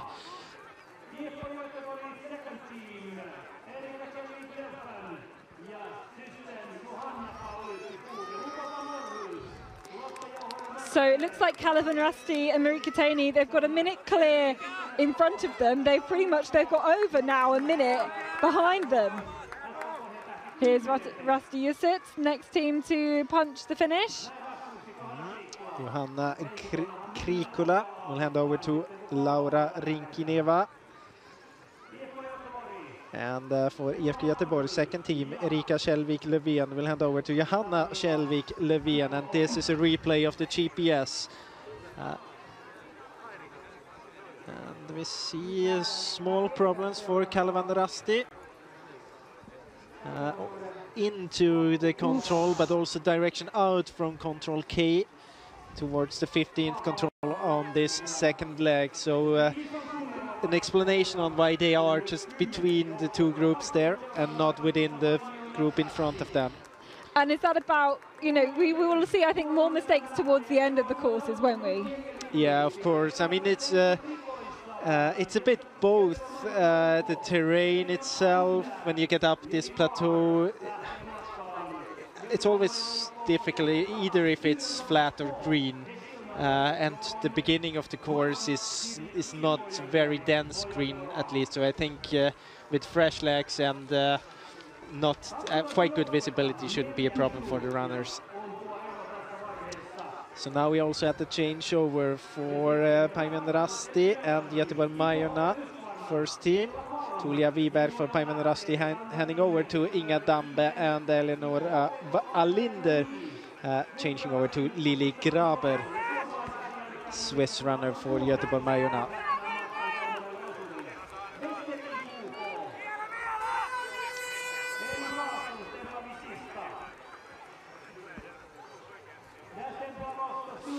Minutes past now. I think soon we will have Stora Tuna to the finish, and then they will send out Marie Olausen. Will be very interesting to follow. It really, really will be. There's a few runners who've taken the wrong lane here. I was getting really confused seeing some high numbers up there. And Turving now into 17th. Very strong performance here by Marion Abbey. Laden Sinasayat just finishing there.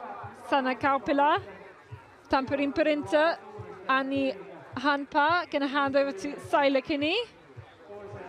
I think they've got Venla Relay on their last leg. Now we have Stora Tuna punching there 5 minutes and 18 seconds. Simona Ebersal, IFK Göteborg, what a wonderful run. You left 46 seconds after the leader. Where did you see the other girls and how did you pass?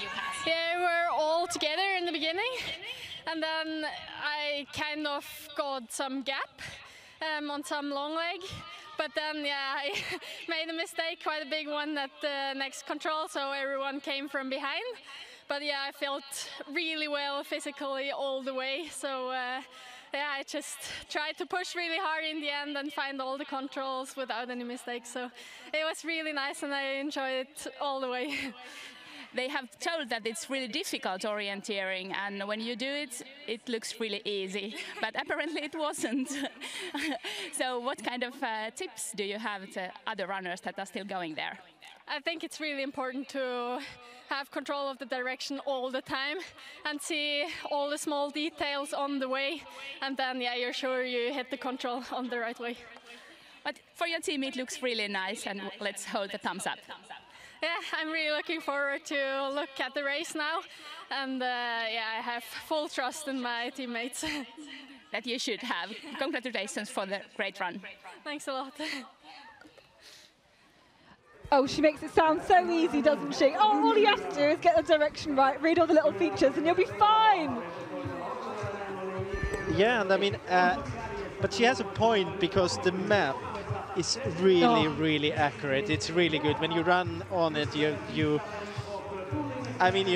there's no way you can put any blame on the mapper if you do a mistake here. It's such a good map, and I think that's what she meant. You see everything. Yeah.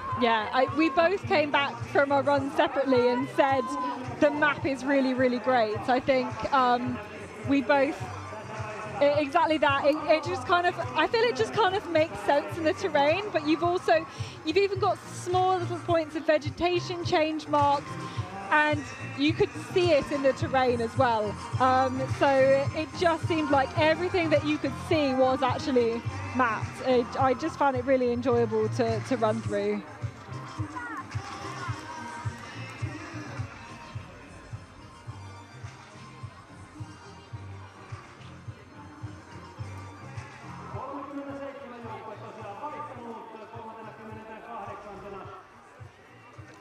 So got a lot of the third leg runners just warming up, just trying to see if they can spot their runner.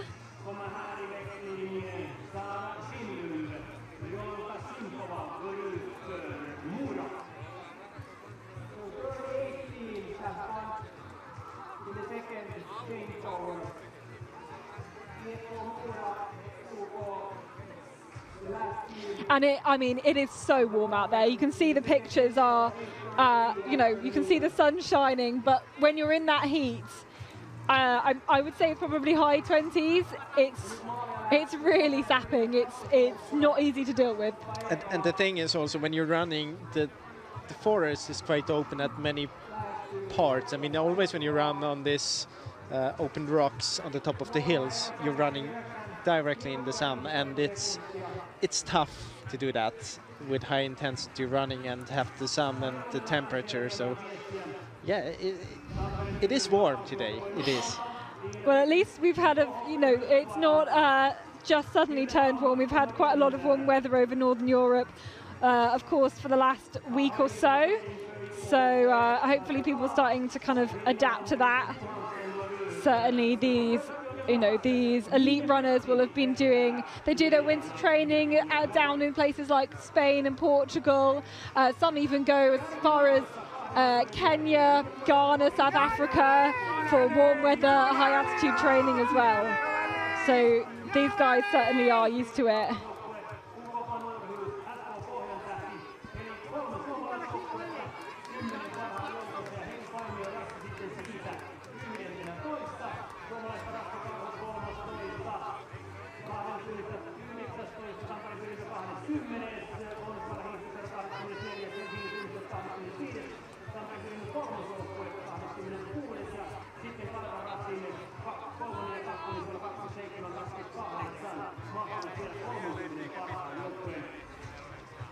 And the runners on the third leg have been out now for almost 11 minutes and thinking about a bit more than a minute that we will see them at the first TV control. Fantastic. This third leg is between 6.5 and 6.6 kilometers. It is, around the same distance as the first one. Obviously, the last leg is the longest. Expected time, winning time on this leg is 46 minutes. As things really start shaping up then for the burnout, I guess, on the last leg. No relay is won. It's the old proverb from Orienteering. You never win a relay on the first few legs. But just about staying many in contention. relays have been lost on the first two legs. Absolutely.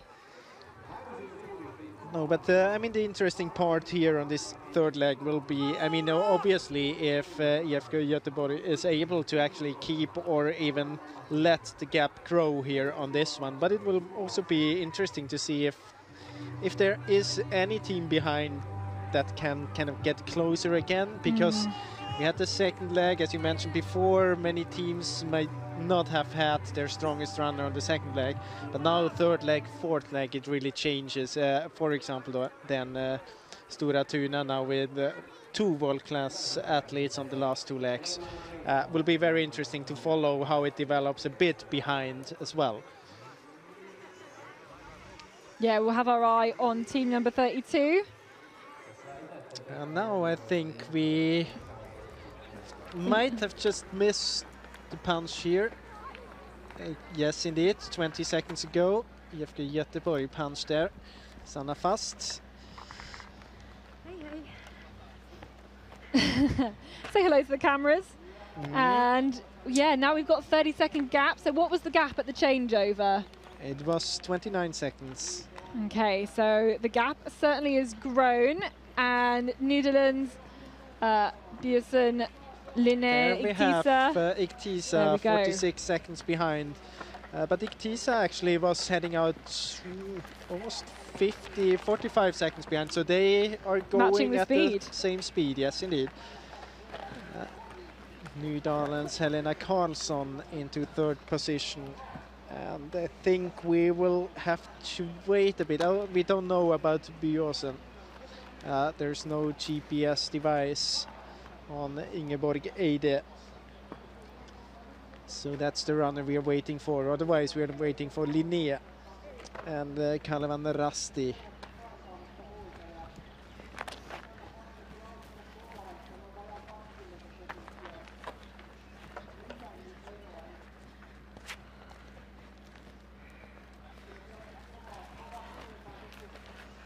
So still waiting. The time ticks up another minute.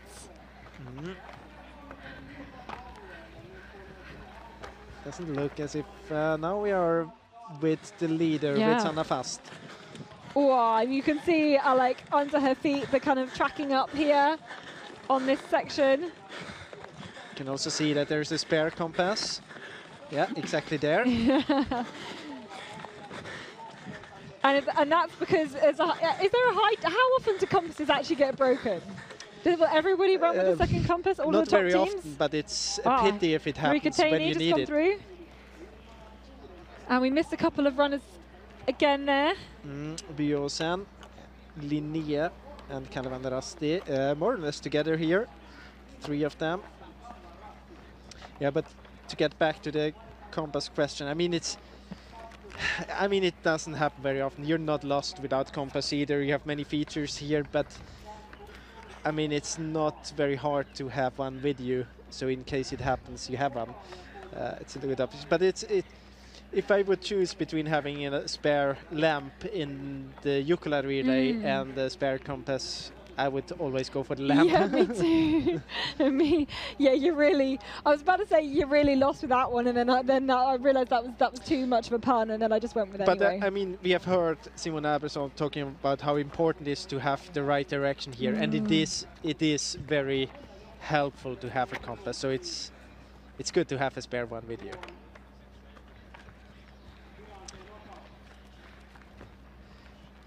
Very soon we expect Poyantetti come to this changeover, to this TV control. I think we'll miss her again. Yeah, as we're back with Sanna Fast. Can keep you updated about the punch at the TV control. And we're in a big section of kind of different forkings, everybody going completely different ways on this section. But you get a chance to see all these kind of bigger and smaller hills. Here we have Poyantetti, Anna Hataja, bit less than 4 minutes behind.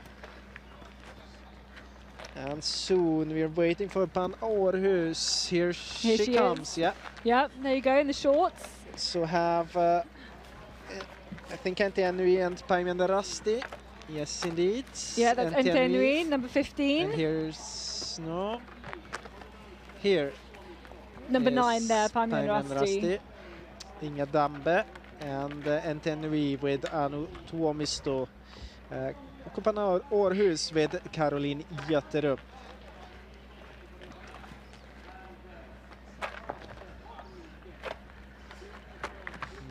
Rasti Jusit punching there into 11th. And here we are actually waiting for the leader at the next TV control. Yeah, that's the one at the bridge. There's Sanna Fast. Yeah. So a very short time only between this first and second TV control, just about 5 minutes of running. We have DFK Göteborg, second team, Johanna Kjellvik Löfven. And the next team I think will be Tampere Pyrinta. It's punching there, Saila Kinney and Västervik, Agnes Nørgaard Kracht.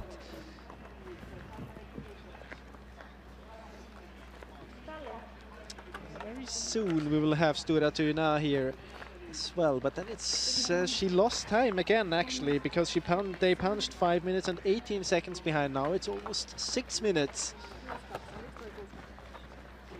And as we're talking about Stora Tuna, we had Iktisa, 1 minute and 2 seconds behind. Also Nydalen. There's Maria Larsen.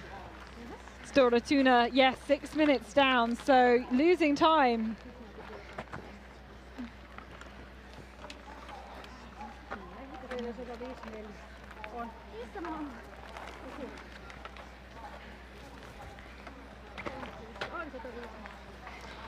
The next teams we're looking for at the later TV controls, so the insert, Linné, Bjorsen, Calvin Rusty.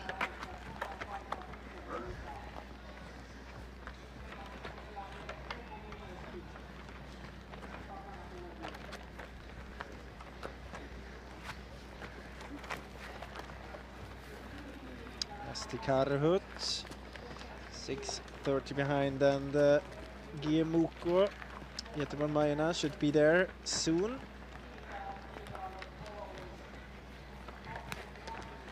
There they are. Lizzie Ingham there for Halden.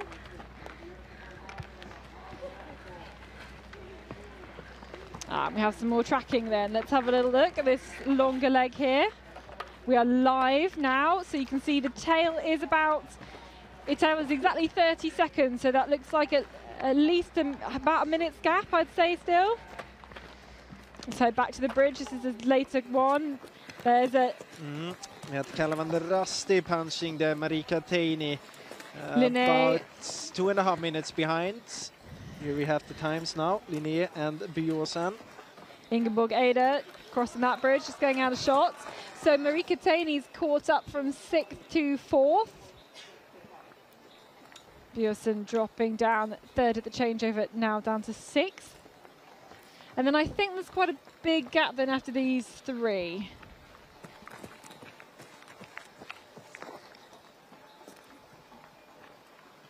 The next one to expect there is Pojantäti, but there should be more than a minute left. Actually quite hard to say.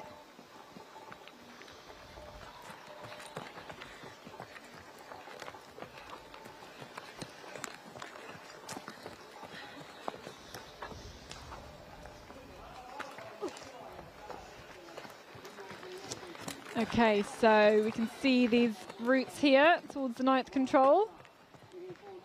You see and a maybe possible projected route. And actually that's something there, those vegetation borders, they're quite clear in the terrain, so usually you have kind of a track just beside them, so even if it looks as if it's green there to the right in running direction, it still might be quite fast. But here's, I mean, it's a good way because you get out to the street and then you get this small track and then the vegetation boundary, which actually isn't following. But you also have to keep in mind that the forest, when it's wide, it's quite open, so there's no really need to go around there. You can stay on the red line as Iktisa. I think that's totally fine. Yeah. And this is a part actually where we had the first leg in as well. It was the part they skipped on the second leg, on the shorter second leg. Here we had Ukampan Århus, and also we had a Pojantäti as well. Before there. So yeah, those two, well, it's kind of till 20 seconds between those two teams, so I would not at all call them a group. Here is team number 9, Paimion Rasti. Ingetamba. There's Entenui, Anutuamisto. Those two teams very close.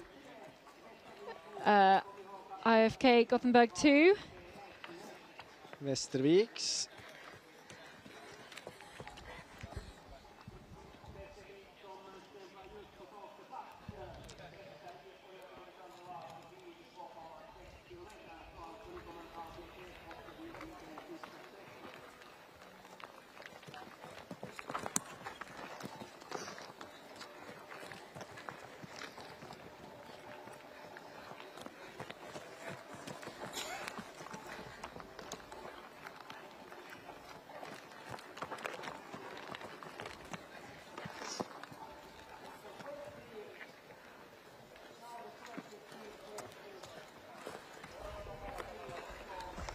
Latin Sinistajat, Elisa Mattila.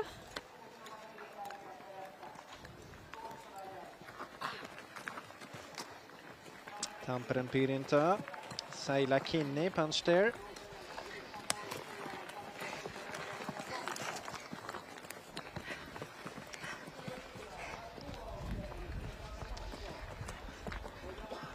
And Stora Tuna, 6:29.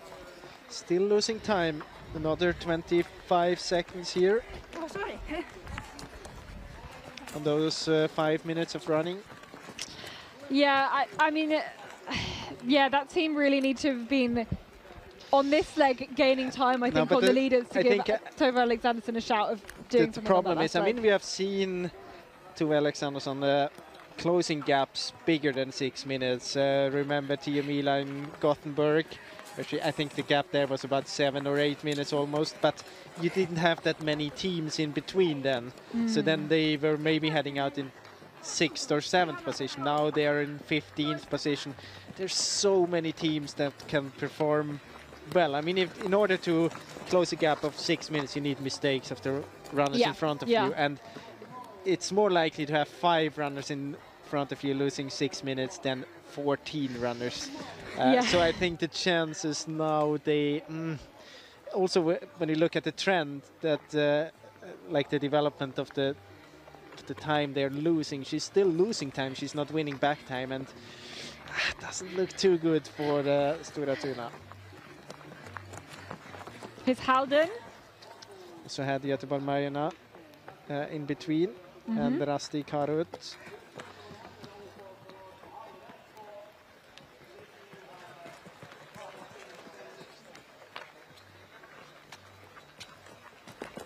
Terveisiä Sallaan.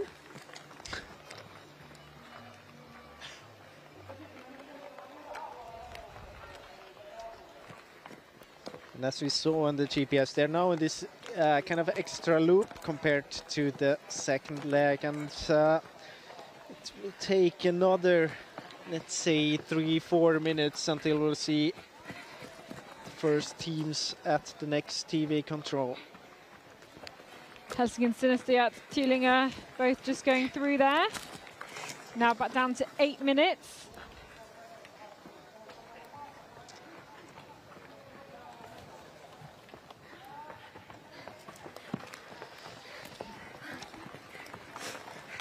But I mean, if we look at the result list here at this TV control and look at the gaps, we still have about 6 teams within 3 minutes. We have 3 teams within 1 minute and 7 seconds. Still very open. We have seen that Simon Abersold was doing a mistake in towards the end in a slightly green area. So it's, I mean, the gap isn't that big that we would say that it's quite likely that it's over. It's still an open race. We still have 1.5 legs to go. And still within that, you know, a lot of those teams may well be happy with a top 10. I don't know, a lot of the teams do want, and they do really want to win, but they might go, okay, a top 5, top 10, and then it's gonna, you know, they've still kind of got something to race for compared to the teams alongside them. Now we're back with the GPS. Yeah, I mean, yeah, you're right. Many of the teams would have been okay with the top 5. Now, if you look at the top 5 here, I think most of them would have been Orik Tisa, Nydalen, Calvin Rasti, Linné, Yeah, they would have been okay, satisfied with top 5. But if you are in the fight for the victory, all you want to win It's is only the the victory. context, right? So I think it's not really right to say that they would be okay to get the 5th position now when they actually have the chance for more. And here we are at control 12, but it's still about 2 minutes to wait. Just recap of the standings there and the gap. You of can just see over here a minute. it's very obvious in the picture that it's greener in this bit than it was compared to the first TV controls we have seen.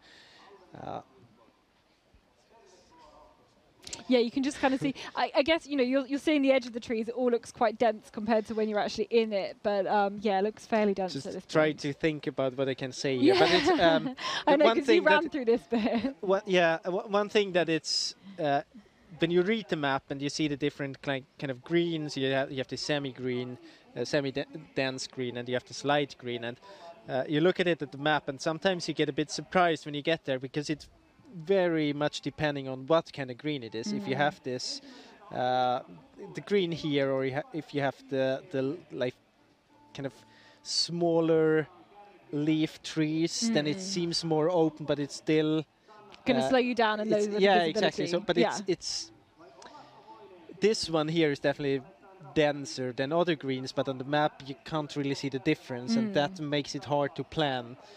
So in a few bits you get a bit surprised about the fact that it doesn't seem as green as it is on the maps, and in other bits you get a bit surprised in the other way around. Well, yeah, I mean, that's not going to be too much of a surprise for the athletes. I mean, the course setters have said they want to take the runners into kind of different parts of the terrain, areas with kind of different characteristics, different types of vegetation, different types of trees and everything. So I think that's, that's never really a surprise for this No, storm. but I mean, it's a surprise when you expect a semi-green area and you see something that you could imagine being light green as well. Yeah. Oh, here we go. Here's the leader. Here's Sanna Fast. Making light work of this. She's alone in the forest. She has been alone before. 1 minute and 3 seconds the gap was at the last TV control, and 1:07 compared to Nydalen. But I can tell you, it's not going too well for the two of them. Struggling with the control just before this one. Yeah, because it was Igtisa, Nydalen, then a bit of a gap before Calavan, Rusty, another Linné, 1.5 minutes. Yeah. You can see back with some GPS, but you don't have those teams there, so we are waiting now. But as I said, there was a mistake of those teams, Nydalen and Igtisa, so we might have to wait a bit longer than 1 minute and 3 seconds. Yeah, the time ticks up. We're approaching the 1 minute mark and we still can't see any athletes approaching this control. This is control number 12 for them. So struggles for Calavan, Rusty and Linné.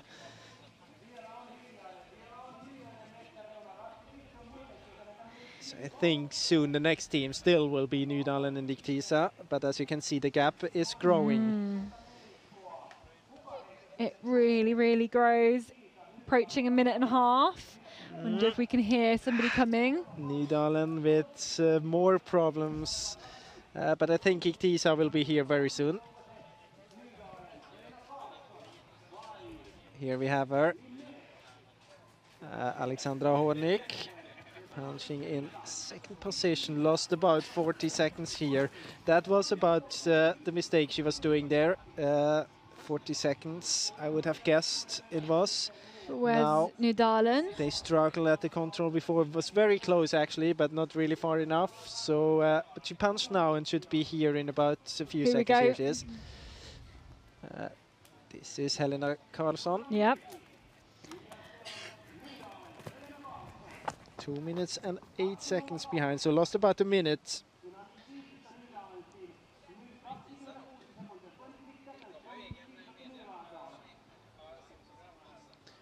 So now we are waiting for Calavan, Rusty and Linné. Both of them struggled a bit as well. Seems to be the quite a tricky one here. Tricky bit, and as we mentioned before, it's because it's a bit greener just around there.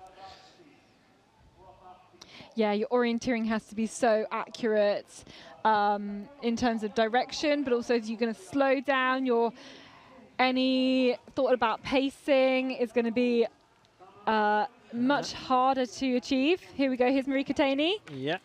There she is for Katherine Rasti. And followed very, very closely by Linné. Lost about half a minute, both of them. Yeah, the Sheila.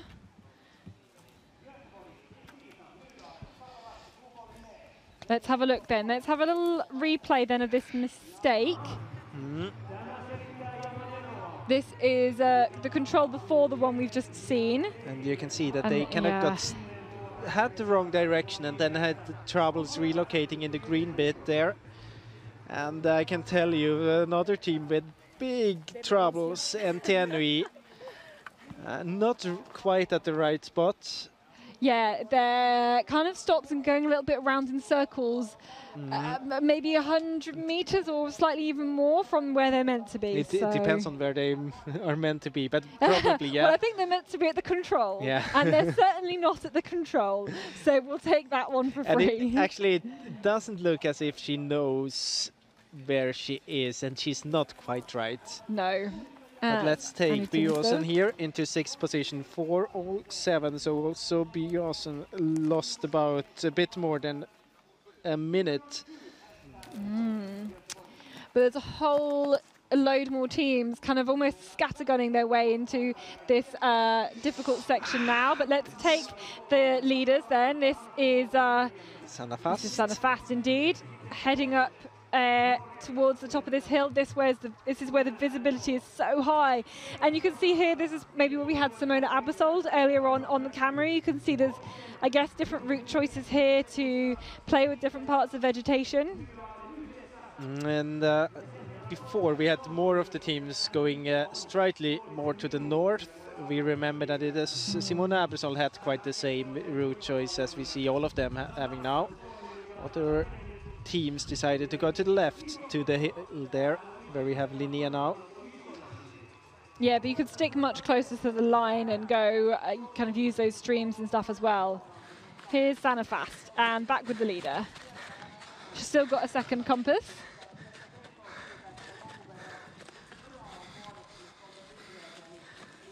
Ooh, which is just kind of slowing down slightly here. I think she's looking for a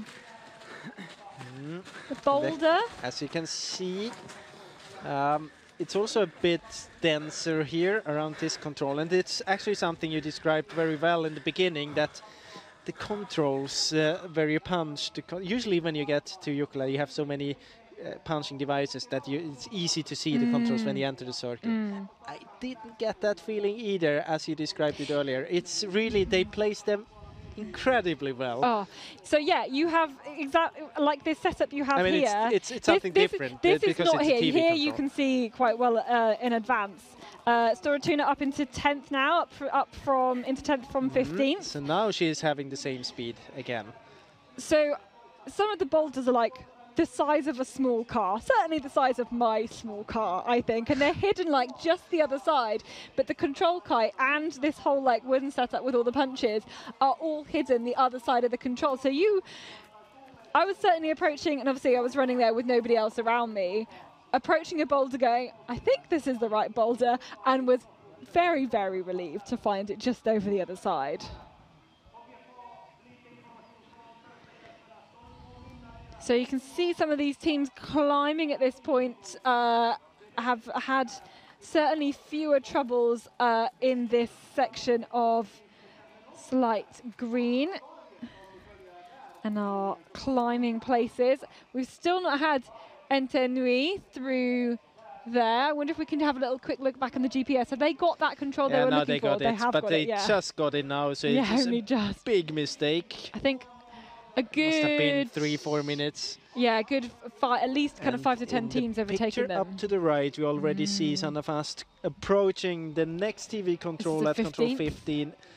It's the one we have seen on all 3 first legs. Yeah, there she goes. Already through on that control. Gap before 142.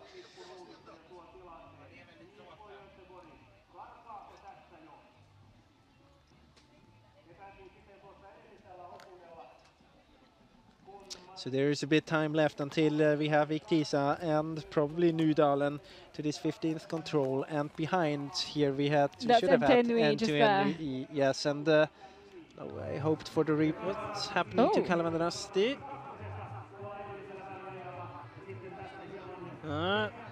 Maybe something with the equipment or some problems. Something got stuck. Are they going back? Not in that speed. No, they're still making. They're still making progress towards the 13th control. Yeah, strange. Would be interesting to hear what happened. I wonder it could be something like you dropped your compass or your timing device and had to find it. If you dropped the compass, you don't. Yeah, maybe well, if you have another one. Yeah, but if you drop your EMITs, then that could be tricky. This is Iktisa, Alexandra Hornik, the Polish athlete, going to hand over to compatriot Hanna Wisniewska. And for this Lithuanian club, a lot of international runners in there. Very, very strong. See the time there, but the next control will be the split time. So still a few seconds left. 142 was the gap before. It's quite a good race, actually. Besides this mistake just before the third TV control. 136. That seemed quite well established, running a couple of races in the Finnish Relay League as well. So, and here we are waiting for Nydalen, Helena Karlsson, but I think she lost a bit of time. Not really having the same speed as Hornik. She was 2:08 behind.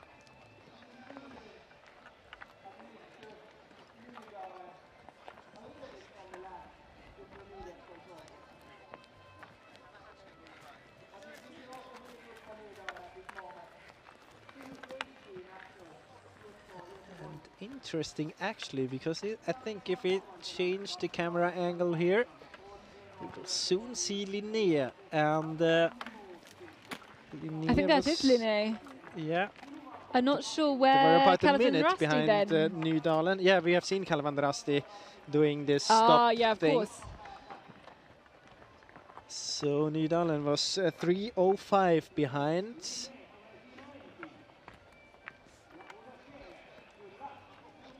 3:05 for Linnea, and now it is...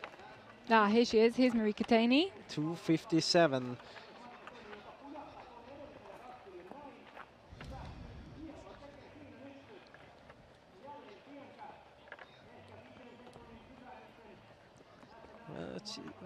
She's doing something strange there. She doesn't seem too focused. Did a small mistake at this control. Just overshooting it. Let's see if we can spot anything. Doesn't seem to have any problems injury-wise, at least.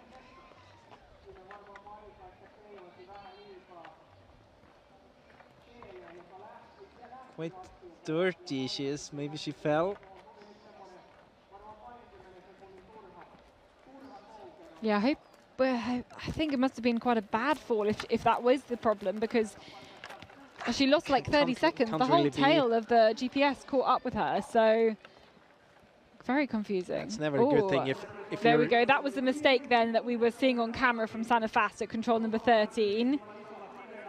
Yeah, a small mistake with direction from Nydalen, and now look at Kalevanrasti as well. Just overshooting the control a little bit here. Yeah, there we go. That's what you can see. DF Göteborg. Maybe, I mean, you can run very straight there, but Nydalen, that's not necessary. I think it's too because extreme it's to go round. very open forest there. BOSM 4:03.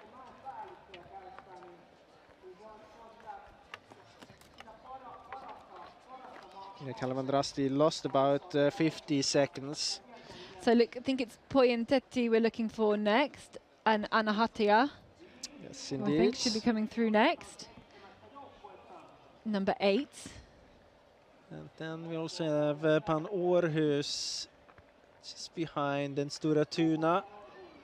Vesterviks as well. Yeah. There's another another Tuna. mistake. Also overshooting the control.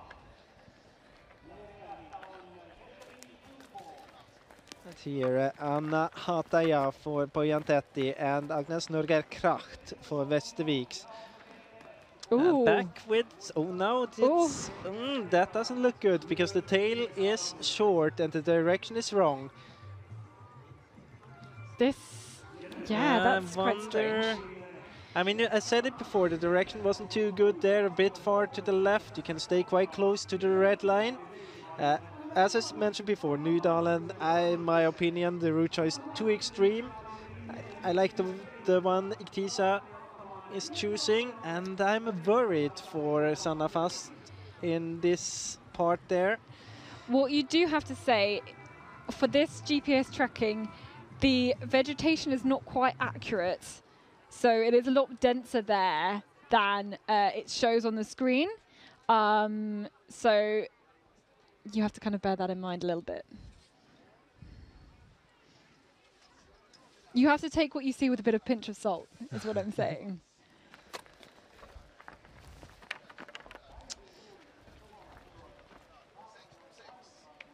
But that's certainly a mistake there, definitely. It is certainly a mistake, and she might be saved by the fact that she is quite close to the finish. I think so.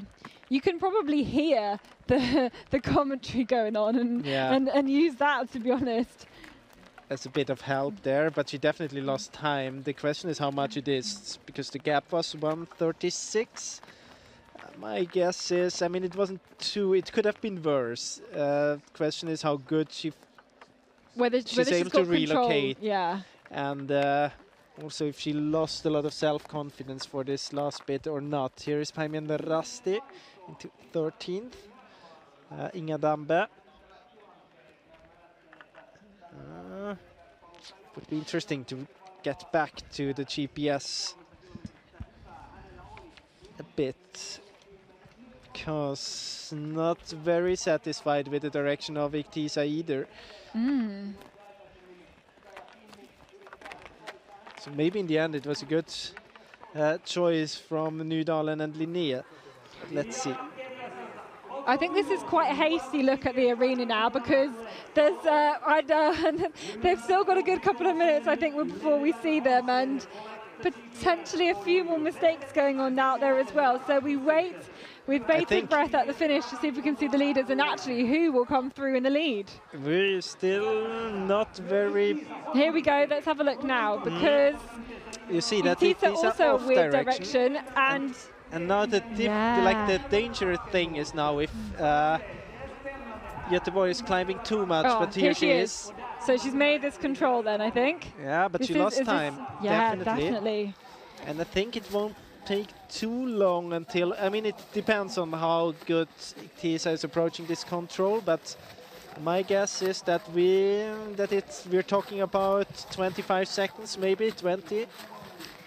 And again, this is mistakes at the end where maybe people are just in the red too much, you're getting fatigued, you're getting exhausted, but there's still like 2 more controls to go. Well, 1 proper control, another half control, which is just down the hill towards the end. And you've got to still keep this together and not make another mistake. I think we're talking about the gap now of 25 seconds. Yeah. It would be very important for Iktisa, for Alexandra Hornig, to close this gap a little bit in order to give Hanna Wisniewska the chance to at least see Sara Hagström when she's running out on the last leg. Oh, and you can just see she's just stopped. Again. I think it's seeing those people as well. And of course now she's going to not trust herself quite as much as she used to, but again, this is example again if you're so close to the control, but it's just really nicely hidden there. We'll check her codes really carefully, then down towards the arena. Let's see if we can see her dropping down. Now she's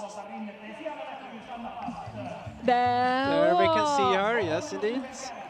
Yeah, she's towards the right of the picture. We haven't caught her on the picture yet. We can see her here in the arena. Here she is. Here she is, there we go, looking slightly in the wrong place there. as she punches the control, and this is Sanna Fast, so she was sent out with the lead. The lead grew to a minute, the lead grew to even more than a minute, and then that mistake on the 16th control, the long leg going too far to the left.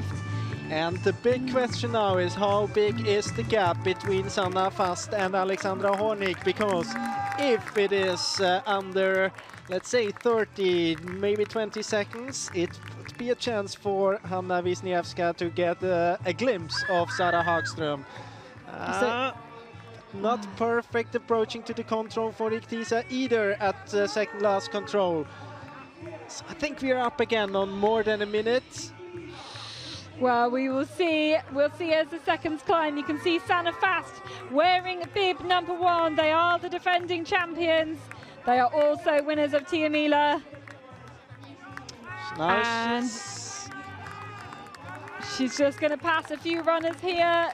No problems to find her one. Let's see if we can see the runner from Iktisa dropping down as well. We have Iktisa coming to the finish. Yeah, there we go. 37 seconds is the gap. Yeah, and the gap before, I mean, if you look at the development, 103, 142, 136, and now 37.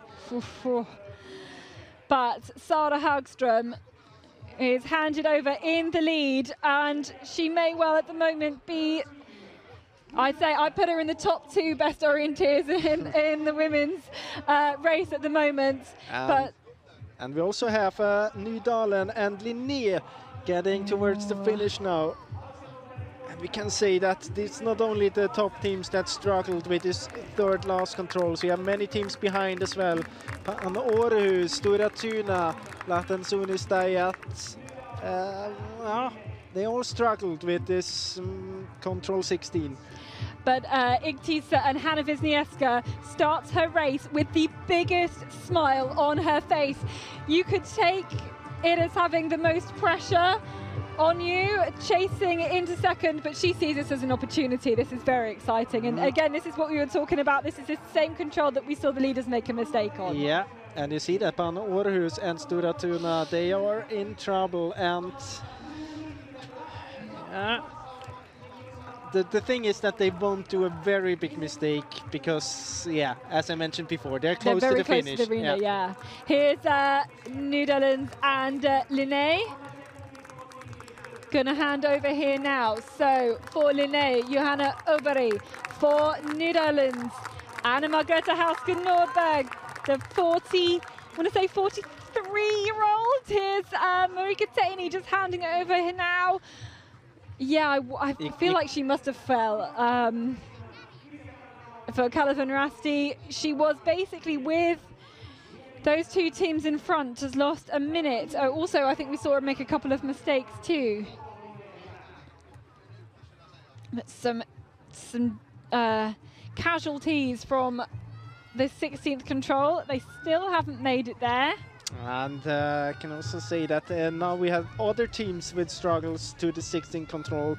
NTNUI, Paimion Rasti, Stora Tuna still haven't got the control there. Pojantetti, small problems to 17. Panorhus still not at control 16 either. So this seems to be a tricky one. Yeah, Kalevin Rasti there. Mia Nittinen just heads out onto the course.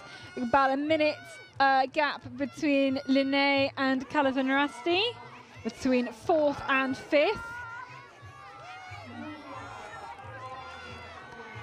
But still, I think within a shout of a medal position as we head onto the longest leg. You can see the team number 82 just waiting there. Now we have more teams to the finish. Yeah. We had Björnsson punching there. Ingeborg Eide, 340 behind. Good finish there by Björnsson. One of the teams that haven't had any problems to control 60. Now we have Pojantetti, Lahten Sunistajat and soon Tampere Pyrintö approaching the finish as well. Here we have Pojantetti, 412 behind.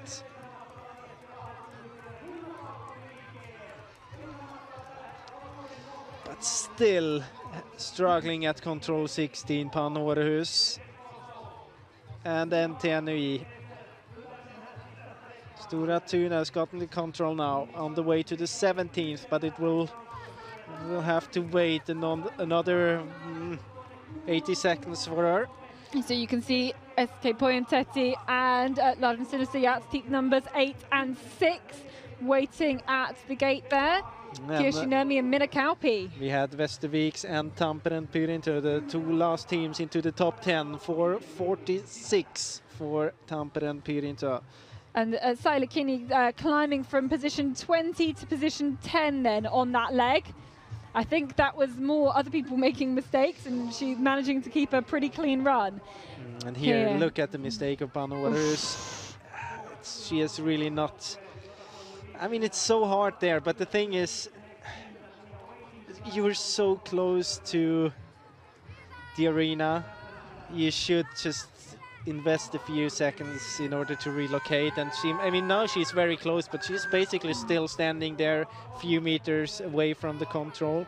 Might get a bit of help now by other teams. But this was a huge time loss.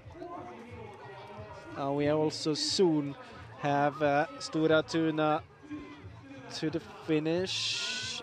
And still 6 minutes. I don't know, 6 minutes. 5:55. Well, I think there's a potential for Stora Tuna to climb more places, but when you've got Sara Hagström on the last leg for IFK Göteborg, then you, like, those two have been kind of matching each other for speed this season. I agree. I mean, if you look at the runners between 1 and 11, there's a chance to take a few positions. But if you compare to Alexandersson and Sara Högström this season, there's no reason to believe that anyone would be faster than the other one. Yeah, yeah. They've been really, really kind of equal. Maria Olausson, there you go, handing over to Tove Alexandersson. She is off into the terrain, and the seconds climb up as well.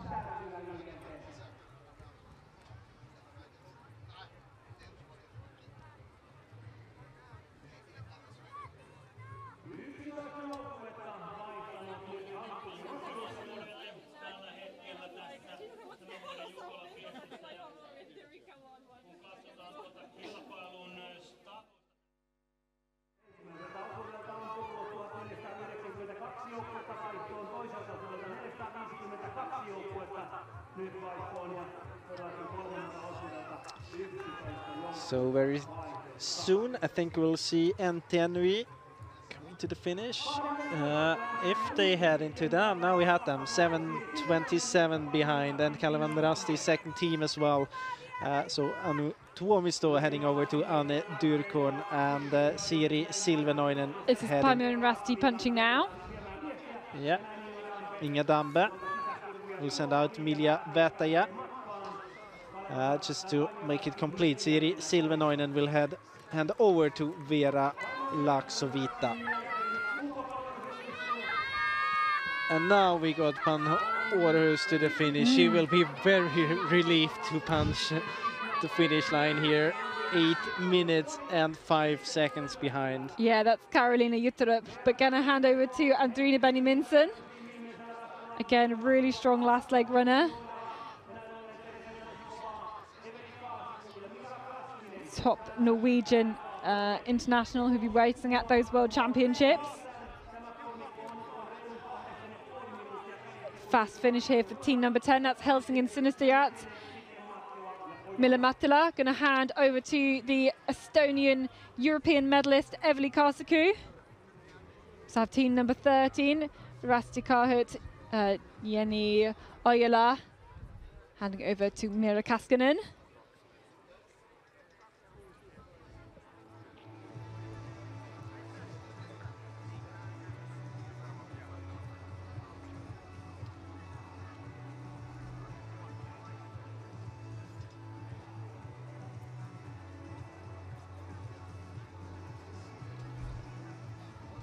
Jonas, you've just been having a look at the GPS of this fourth and final leg. Oh, let's have a little chat, I think, maybe to the leader, current leader.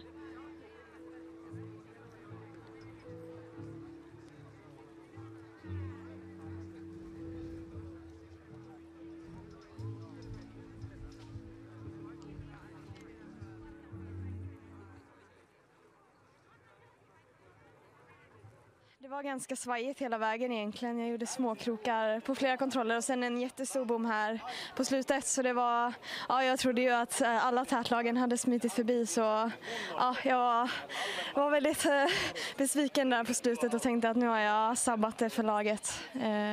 Men skönt att se att vi ändå kunde växla i ledning även om det var tajt. Det var riktigt tajt, men det var också andra som gjorde lite missar där. Vad tycker du det beror på? Nej, men jag tror att det var liksom diffust i grönområdet på slutet, så var det en ganska lång sträcka och det gällde att hålla i kompassen liksom, och jag tror att ja, man slarvar lite på slutet så glider det snabbt iväg liksom. Nu är det sista sträckan bara kvar där, så hur tror du att vad kommer att vara avgörande? Nej, men vi vet ju att Sara är grymt stark och hon har bra självförtroende just nu, så ja, jag tror att hon kommer göra det bra. Ja, jag tror det passar kanske Sara jättebra, men jag önskar det bästa. Ja, tusen tack. So she was explaining that she had the feeling throughout the whole course that it's not going very well, and she actually thought that all of the top teams would have passed her and that she kind of messed it up for the team.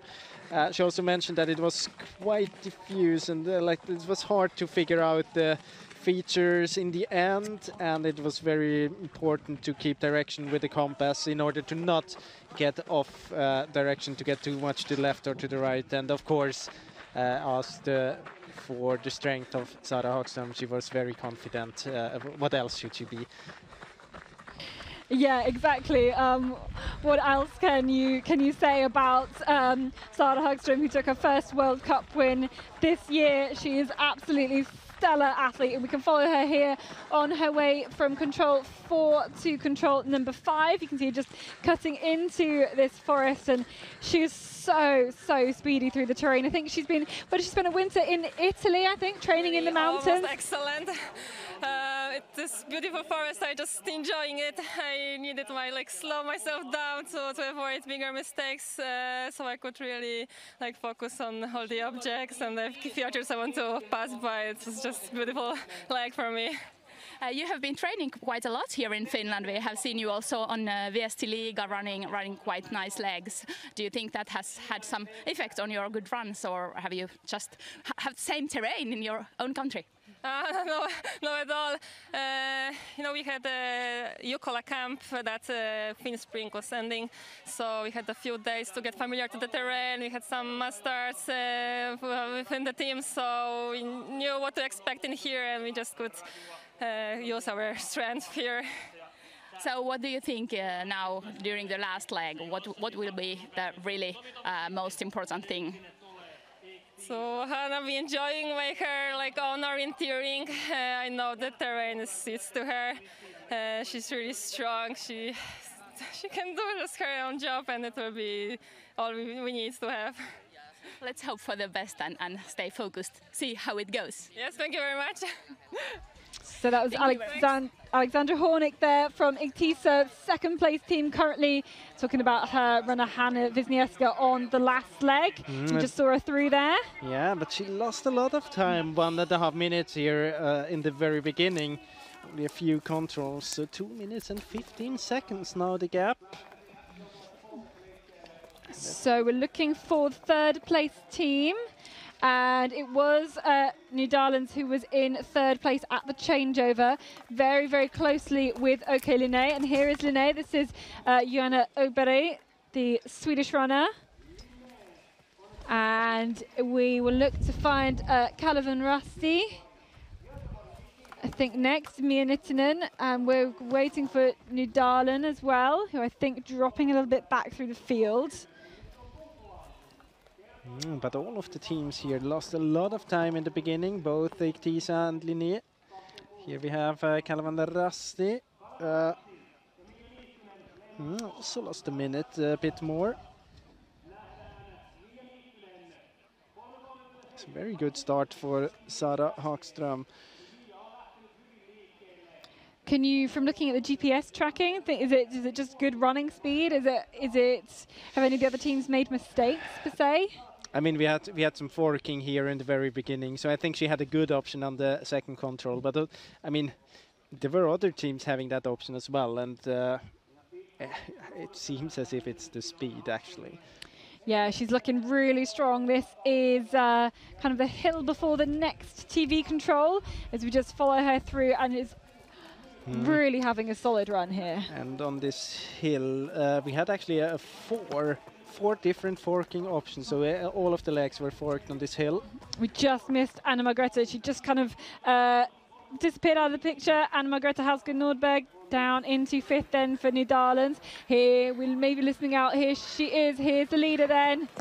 Here is Sara Hagström for IFK Göteborg. And running away from the rest of the field. Super, super strong there now. Now the forking's becoming more even as well. Laten Suunnistajat, yeah, Minna Kauppi. And SK Pojentetti with Kirsi Nurmi too.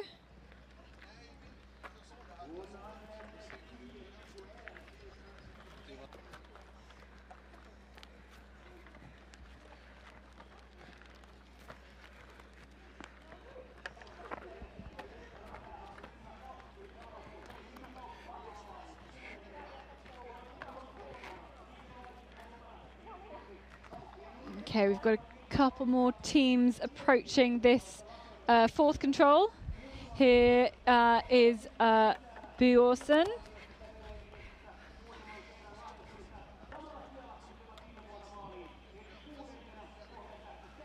Now, nearly 6 minutes of running here. We've got, here's Venla Relay. This is Tamperin Perinta. I was going to say she's approaching. We're looking out for Stora Tuna as well.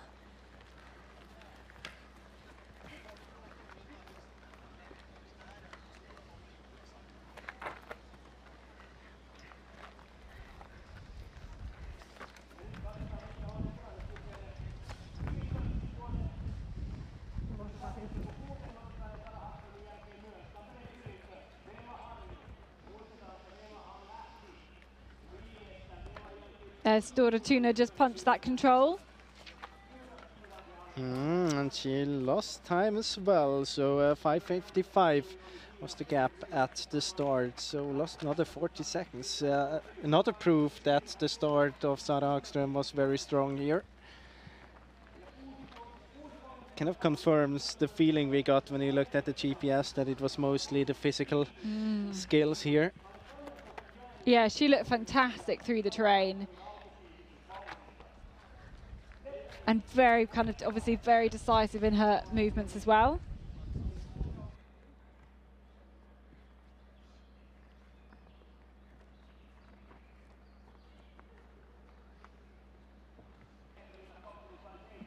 So we've had Vesterviks through that earlier point now, but we're towards control number 7 here. And just trying to find out how many teams we've seen through. Not sure I think we might have only just seen the leaders through.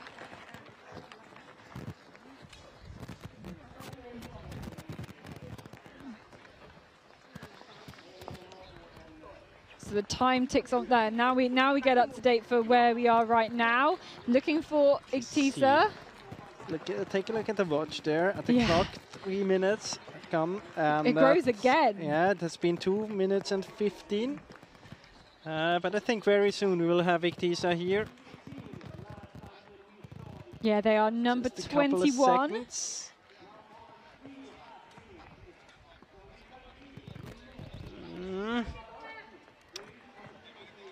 Struggling now. Oh no, here's Janae. And I think there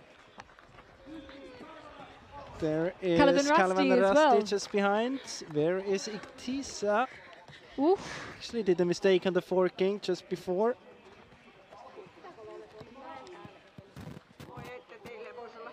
Ah, is she here? Yes, here she is. This is Igtisa Hanavisnieska.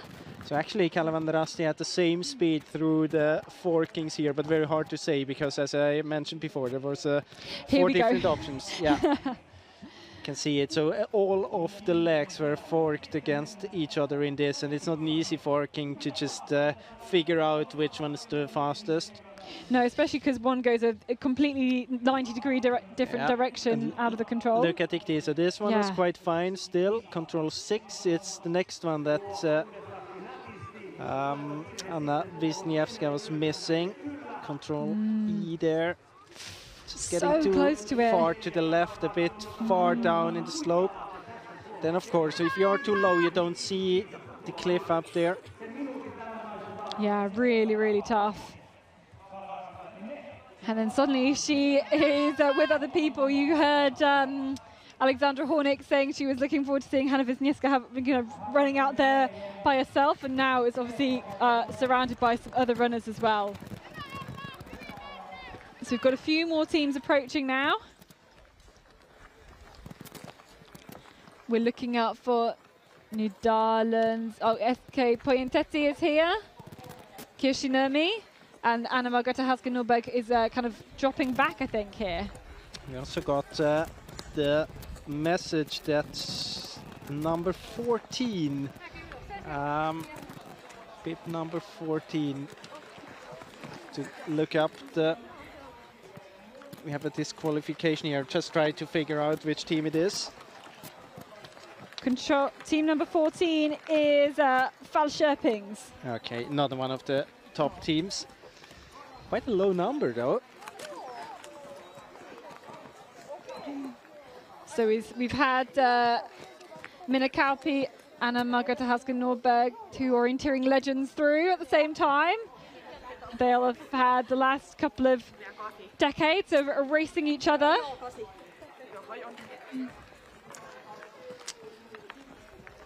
And we can see in the split screen here in the insert, we are back behind the leader, Sara Hagström, making light work of this terrain. You can see it's a little bit flatter open here, and her progress is pretty good. Now we also had Stora Tuna here. To Alexandersson, 6:26 behind, Tampere Pyrintö and Byåsen. Yeah, I wonder if we can stay here to see Stora Tuna as well. Oh, we saw her through. I totally missed that. So that means actually Alexandersson climbing a couple of places in that over the forking. Here's in the top right-hand corner. Sara Hagström just found that control. That's the 10th control, and as you can see there. there. Take a look at Iktisa up there in the corner, totally off direction.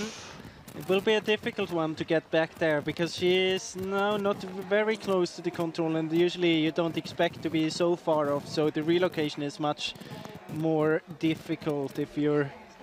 Yeah, I mean, these are about 100 meters. And now it looks, of course, very, very promising for IFK Göteborg, because you can see here, this is about more than 4 minutes, I would guess.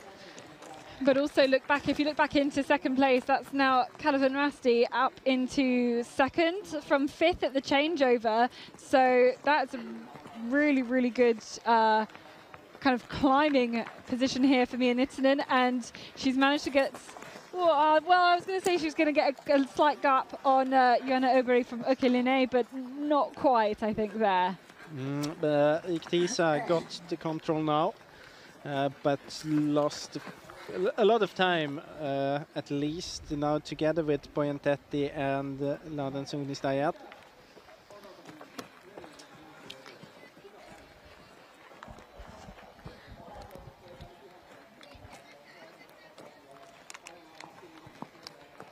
What's the next team we might see through this point? We're waiting for a few teams, Pan Århus, maybe in about 30 seconds. Then we're also waiting for NTNUI to see Helsingin Suunnistajat. But NTNUI and Helsingin Suunnistajat will take about another 40 seconds. So I think Pan Århus very soon to this TV control. Yeah, and Trine Benjaminsen for them on the last leg. Little look again at the GPS tracking. You can see the gap then that the leaders that Sara Hagström has been able to make. There's number 10, Helsingin Suunnistajat, That is Eveli Karsaku, the Estonian, having a good one there. Ente Nui just punched. Anna Drikkorn, a Norwegian runner, who again, has made the Norwegian team for the World Championships. And actually now Sara Högström is heading into this area where we had a lot of mistakes on the third leg. So hopefully we'll get to see the GPS from there in order to explain a bit closer what happened.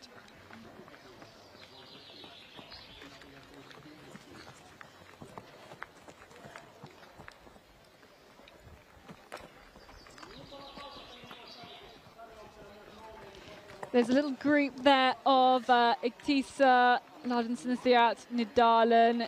Just got to be careful that they're making the right direction here, because they're really going quite far off the red line there.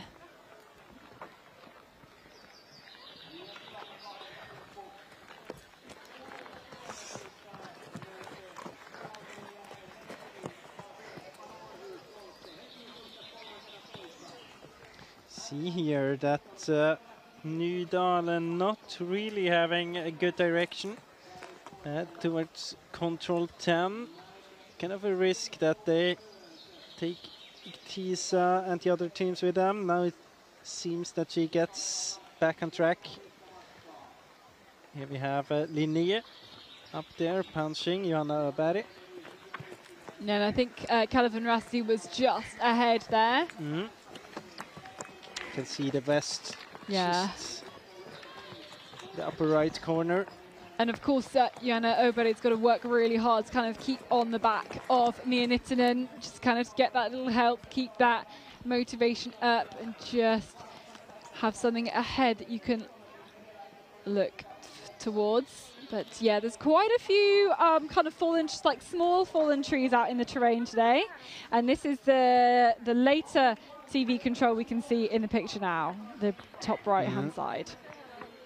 And yeah, as I said, between control 11 and this TV control, many of the runners struggle, but not Sara Högström.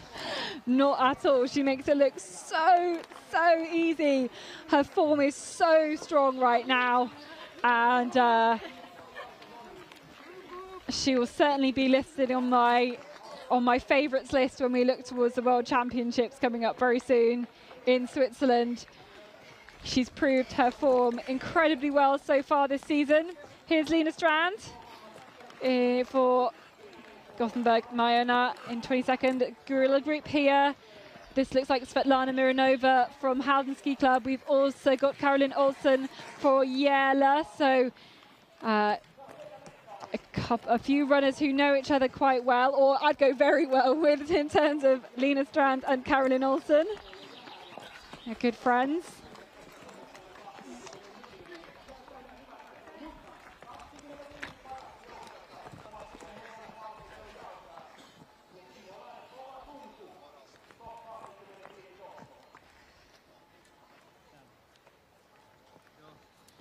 This is second and third place teams then here on the running camera. And this is actually the bit where we had the mistakes on the third leg, and you can see that it's much more dense. It's totally different compared to what we've seen before. It's actually not the most extreme part right here, but yeah, visibility from 1 second to the other got very much lower, and I think that's the reason why we had so many mistakes on the third leg. Here you see the different controls, and the control most of them struggle with is the G one. When they stayed, the problem was that they stayed too close low. to the, too low. So they stayed on the stream, going a bit to the left, and they missed the opportunity to climb up those few meters, especially NTNV. So they were actually in this depression or in this valley between just left to the letter G, and missing there. And other teams missed close to control H, just in the circle, or it's just the visibility lower, and then it combined with the fact that you see the controls very late, you really have to take every step towards the control to see it. But let's see how they approach it. I mean, it's a good choice to climb up there, in my opinion, because it's so much easier to have an overview from the top of the hill first of all, the runnability is better. Second of all, visibility is good up there. So it's very much easier to see the features. And there's more features as well. Yeah, of course. But if you see towards control 11, almost everyone is going to the left. You would have had the chance to go to the right. But then everything you learned from the first part of the course is that the runnability in the green bits is very good, and visibility as well. It's the first time where it is lower. And then you have the same chance to control at least the G1.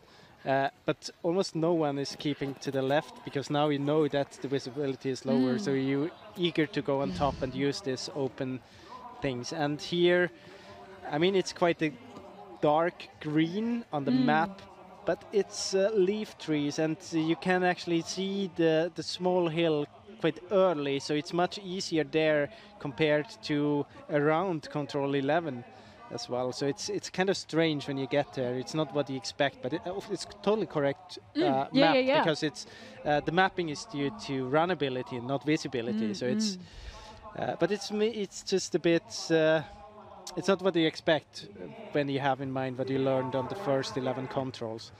Yeah, and what makes the orienteering difficult, especially at this kind of high level, is when you get thrown from one kind of type of terrain to another type of terrain. And that doesn't mean going from an open area to a forested area or a flatter area to a steeper area. It can be really subtle changes like these that just kind of throw you have to be very off. flexible and adapt to the different kind of the terrain.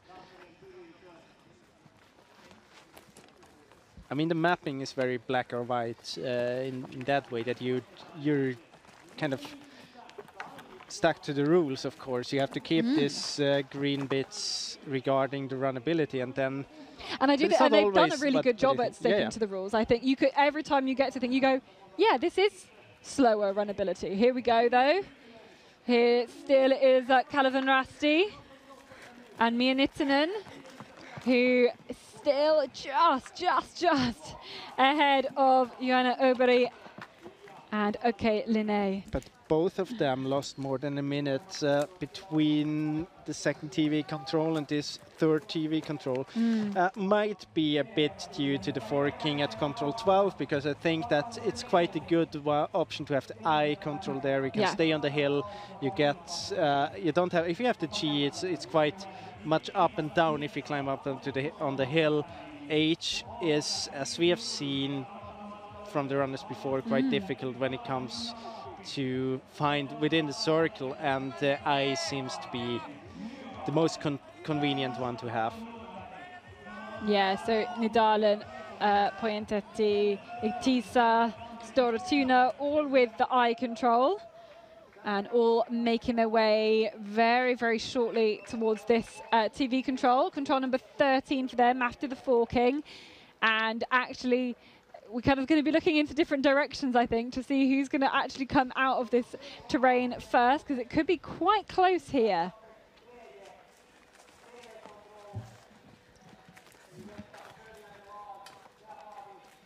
And Nydalens and Anna-Margrethe Hasken Norberg is the first one through, with SK Pointetti and Kirsi Nurmi then into the next spot.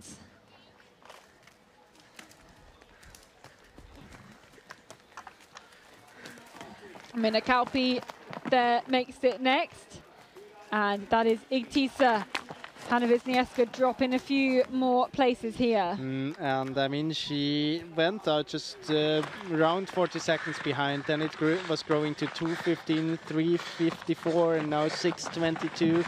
It's really not the best race of her.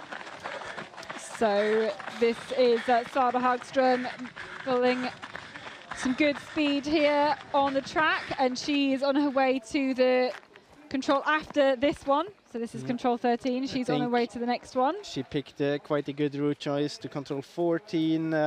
Didn't take any risks running through a green area.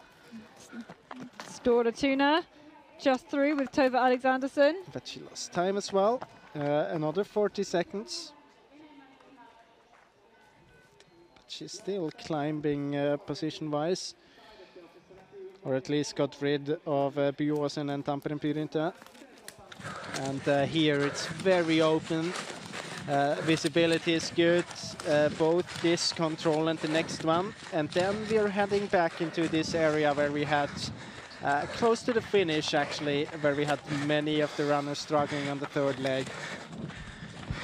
But she has so much, I mean, she's not aware of that, but she actually has so much time. If she just slows down a little bit, if you don't feel any pressure and if you're not getting nervous, the map is really good enough to read the way through to the control. So I think the problem occurs when you're stressed and you have many other teams around you.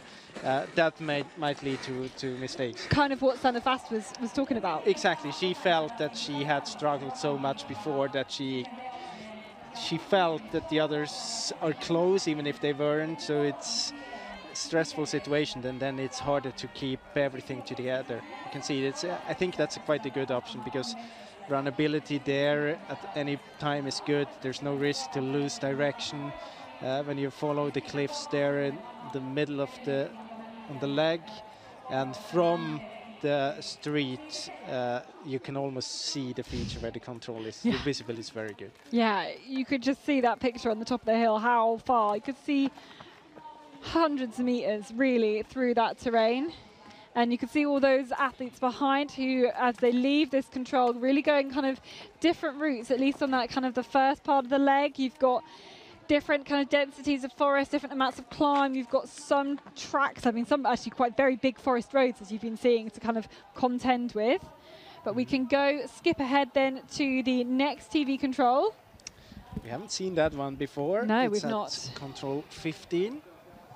And from here then we'll head back, as I mentioned before, just very close to the finish. Take a small loop again on the flat area up there. And but we're talking about 5 controls, and time-wise maybe 10 minutes.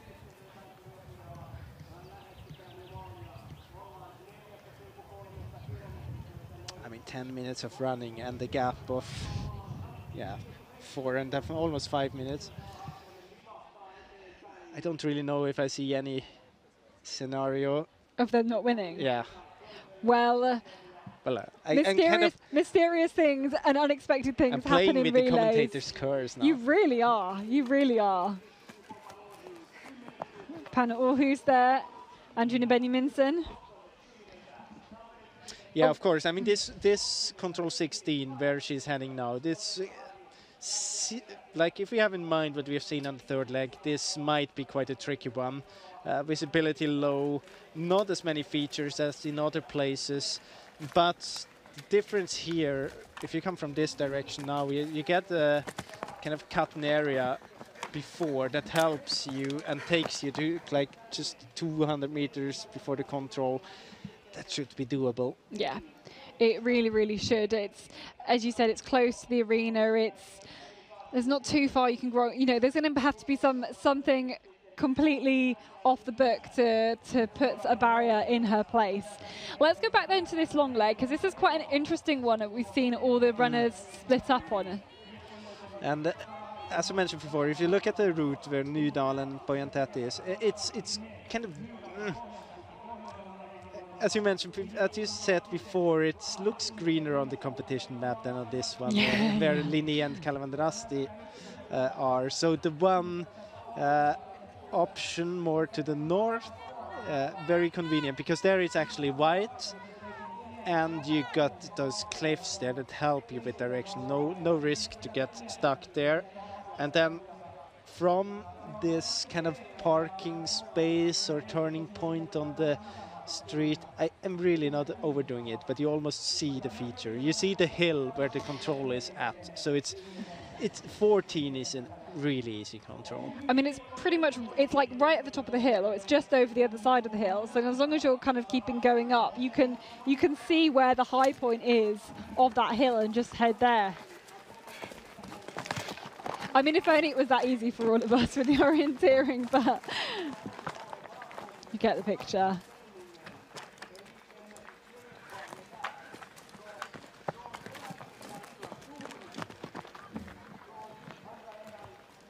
Okay, lower. Looking for the next teams up to control number 14. They've only just reached kind of the bottom of that hill, so I think a good couple of minutes before we see them. Maybe or 2 minutes. Yeah, minute or two. More interesting to exactly here. Yes. Follow Sara Hagström. As you can see, the visibility here very low. Now we understand why they struggled with the controls there. It's actually like this all the way to the control. Just see the end of the tail in the upper right corner disappearing. This feels like quite a good route choice from Nidalen there, and the other runner who's made that choice, I think that's Poyentetti maybe, or Lavin Sinisiat. They seem to have maybe closing a little bit more of the gap. And we can keep in mind that Sara Hagström had the same route there, so she might not have lost time on this route either. She can also tell you that she is punching control 16 without any problems at all. Yeah, I think that was the danger control, wasn't it, where we saw all of those teams make mistakes. There's one other we haven't seen before in the relay, control 19, but as I mentioned before, if you have time and you don't feel the pressure from the runners behind. And she's, I mean, she's so experienced at being in this kind of position. She knows the kind of right feeling that she needs to have, that she's not going too fast, she's not going too slow. But I mean, we have to keep in mind the picture she has in her head is 37 seconds lead from the changeover. She has no clue about this 6 minutes and more. I guess that's what's quite fun when there's no arena passage. You know, they have no chance of having any sort of feedback about what sort of a gap she has. Well, the gap, it was 37, it's now 5 minutes. You know it's going to be more than 5 minutes. Linnea and Kalevandrasti probably lost a bit of time on the route choice. The gap was for 41 compared to Kalevandrasti. They should actually be there just every second.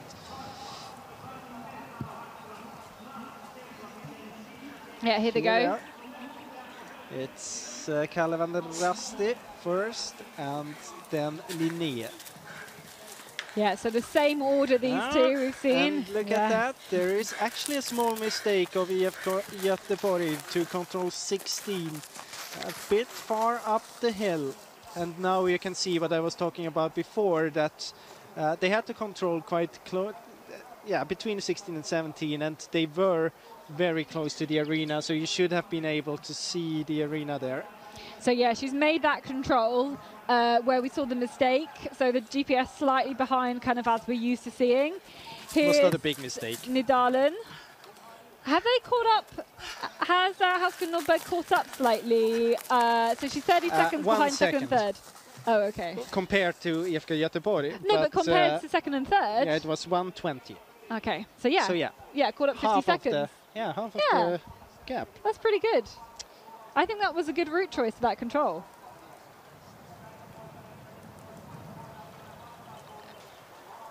And actually dropping a couple of the other runners as well. Got Poyentetti, Ladon Celestiat, Tisa, of course, Storatuna and Alexanderson trying to catch up places for her club.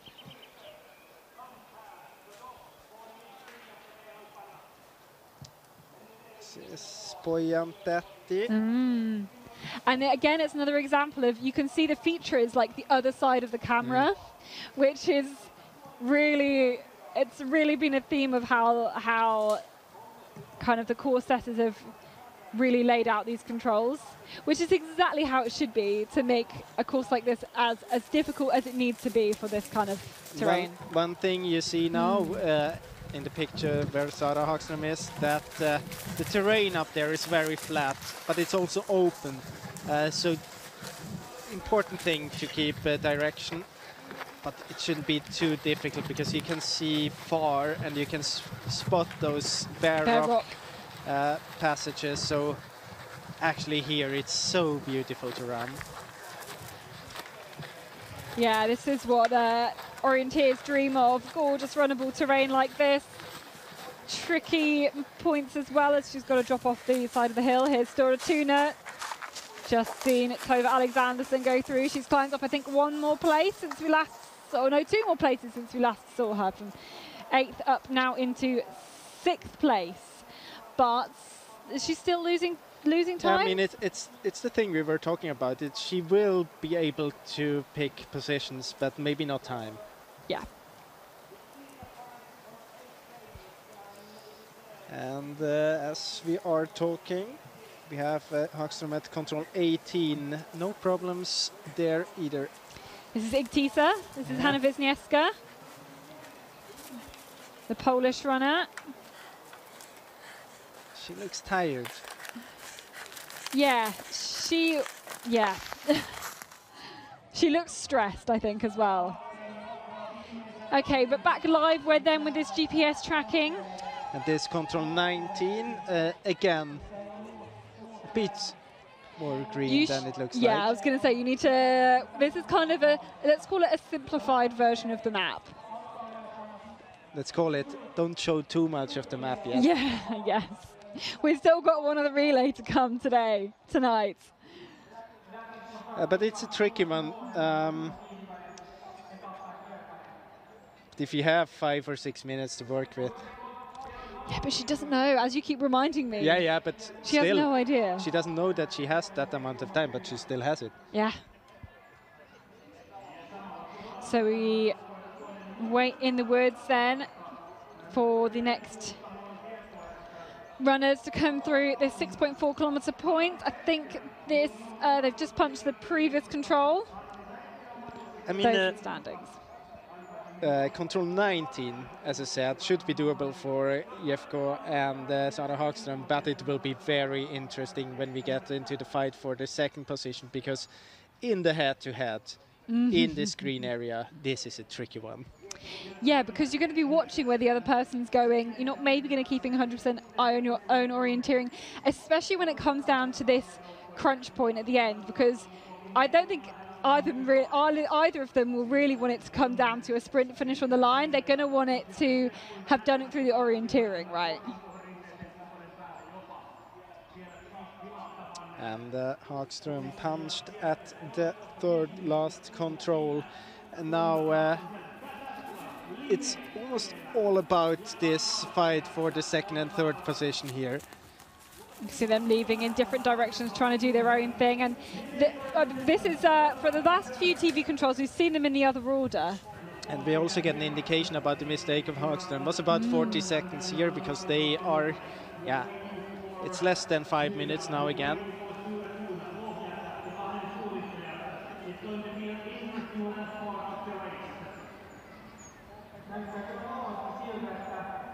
Next one to get here should be Nydalen, but I think it will take another minute, maybe 45 seconds. But on the way to the 20th control, on the way to the 2nd last control, Sara Hagström now is on the top of the hill, and my feeling after pre-running when you get up there, it's so open. It's not a difficult control, but you feel like you're flying, because it's bare rock, it's open terrain, you can see the cliffs, you know nothing can happen from here, and it's just incredible to run up there. Not so very happy with the direction of Linné. Much better the direction of Kalle van der Rasti. I think she got the situation under control now, but this was going to be interesting. But let's focus on Sara Hagström and on the winner of this relay. Yeah, she's dropping now down into the 20th control. You can see the big line of kind of crags and boulders towards her left. It's not proving to be tricky at all for the Swedish runner. In fact, she's kind of just in that kind of denser part of the orienteering again. The control just hidden slightly behind the corner. She looks behind her, maybe to see the running camera, maybe to see are there any other orienteers hot on her heels.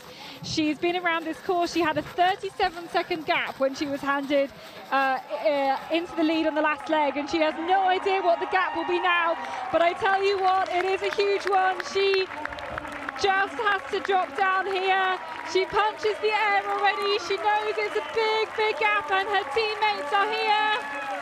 They are here to give her a huge hug. They have done it. This team have a massive gap on the rest of the field. I think they're just telling her exactly how big it is, because this team from IFK Gothenburg, IFK Göteborg, are going to take both major relay titles here in 2023. And I mean, if you look at the competition today, Ingrid Lundanes on the first leg, only 45 seconds behind. That's exactly the way you want to have your first leg runner. Then you have the position where you can place one of the best runners in the world on the second leg, on the shortest leg, or as you call it, put the weakest runner on the second leg. And of course she is able to kind of, if it's not opening a gap, but then at least getting them further apart from each other. And then Sanna Fast, even if it was a lot of up and down, she still had this minute or almost minute in the finish. At least she was out of sight from the runners behind. And Sara Hagström, I mean, we don't have to talk about this. Was there any? Yeah, there was one mistake here in the very end, 40 seconds. But otherwise it was a perfect race, and I mean, look at the gap, it's just incredible. The gap is absolutely incredible, and that team then, Ingrid Lundanes, Simona Abersol, Sanna Fast and Sara Hagström have done an incredible job. Yeah, definitely, and now I think we can switch very soon to the fight for the second and third position, because we have now Linné and Kalle van der Asti, and this...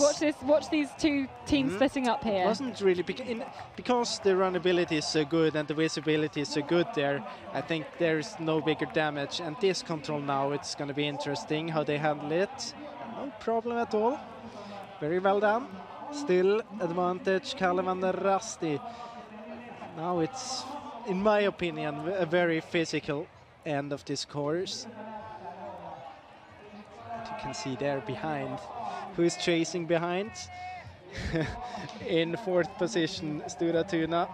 Tove Alexandersson, yeah, picked many positions here. Yeah, now, where was she when she handed over? Let me just have a little look back. 11th it was. Yeah, and now into fourth. I mean, climbing, but running out of course, I think, here to get into the top three. But I think she will be much less stressed than the runners ahead.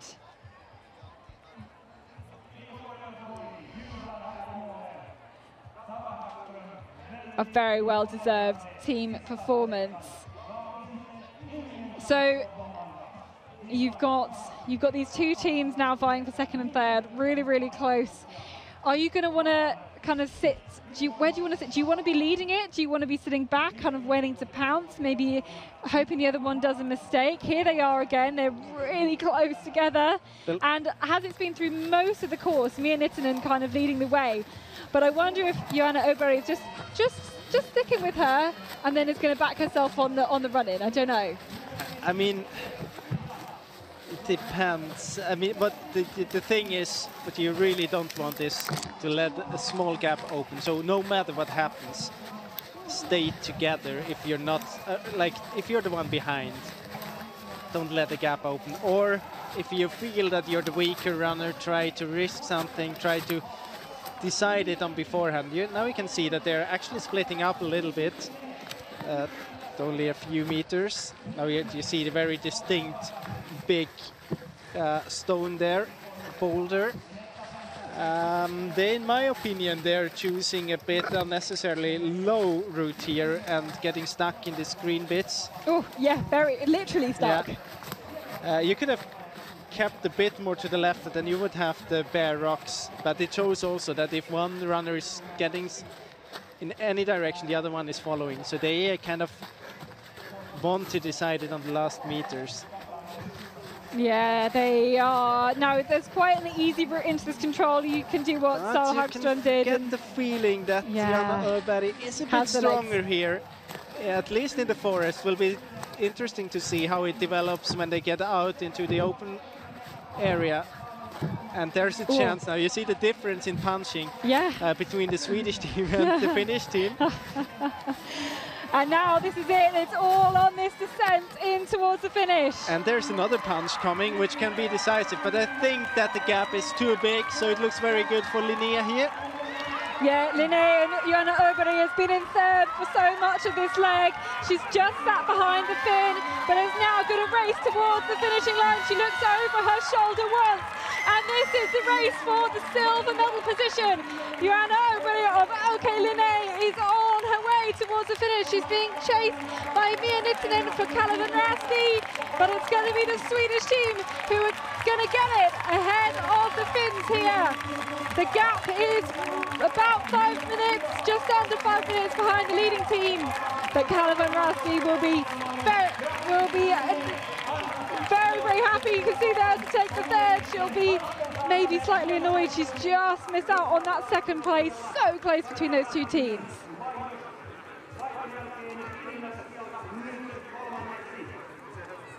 And I think one of the biggest mistakes here in this last part, or throughout the races for Linnea, is actually the graphics that give us the wrong name and we use it, because it's, of course, now Johanna Ridefelt and not Öberg. And yeah, talking about kind of get a better position and picking places here, Stora Tuna from 11 into 4th position. And also time-wise, it was okay, but no big difference between the two of them, as we expected from the beginning. No, not at all. But Tove Alexanderson anchors Stora Tuna home into 4th place.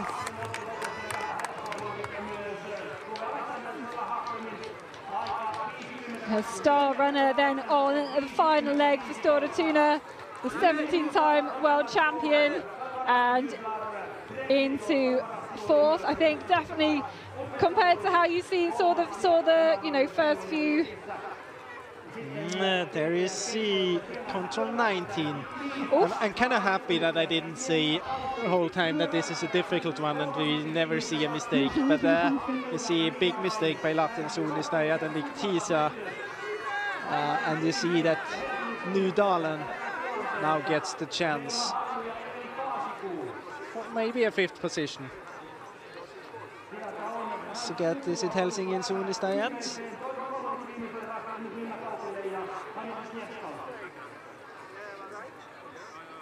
And I wonder exactly which bit they may be looking at a longer leg there. You can see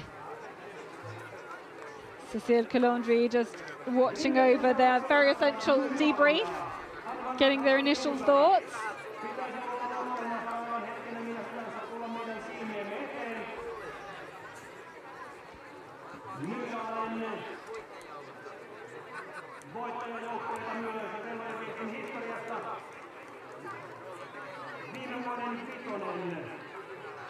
I think we'll get an interview with the whole winning team in just a few moments' time. As we wait for some more of the teams in, we're looking for Nydalen next, and Margrethe Hasken Norberg on the last leg for that team. I wonder if we can see her dropping down through the terrain very soon. Yeah, we can see her in the picture now. Yeah, you're right, just making her way towards the gravel. And this will be a really strong 5th place for Nydalen, equaling their performance last year.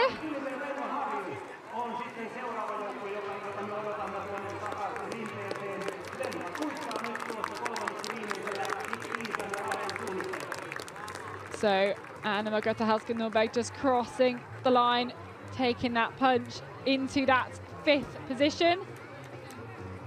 Who is making their way down the hill next? Who are we looking out for? We're looking for Tampere Pyrintö. Even though she is making her life a bit unnecessarily complicated by staying up on the cliffs where you could follow just towards the control, but I think the gap compared to Latten Suunnistajat and Tisa is about a minute, so that should be good enough in order to get this 6th position for Tampere.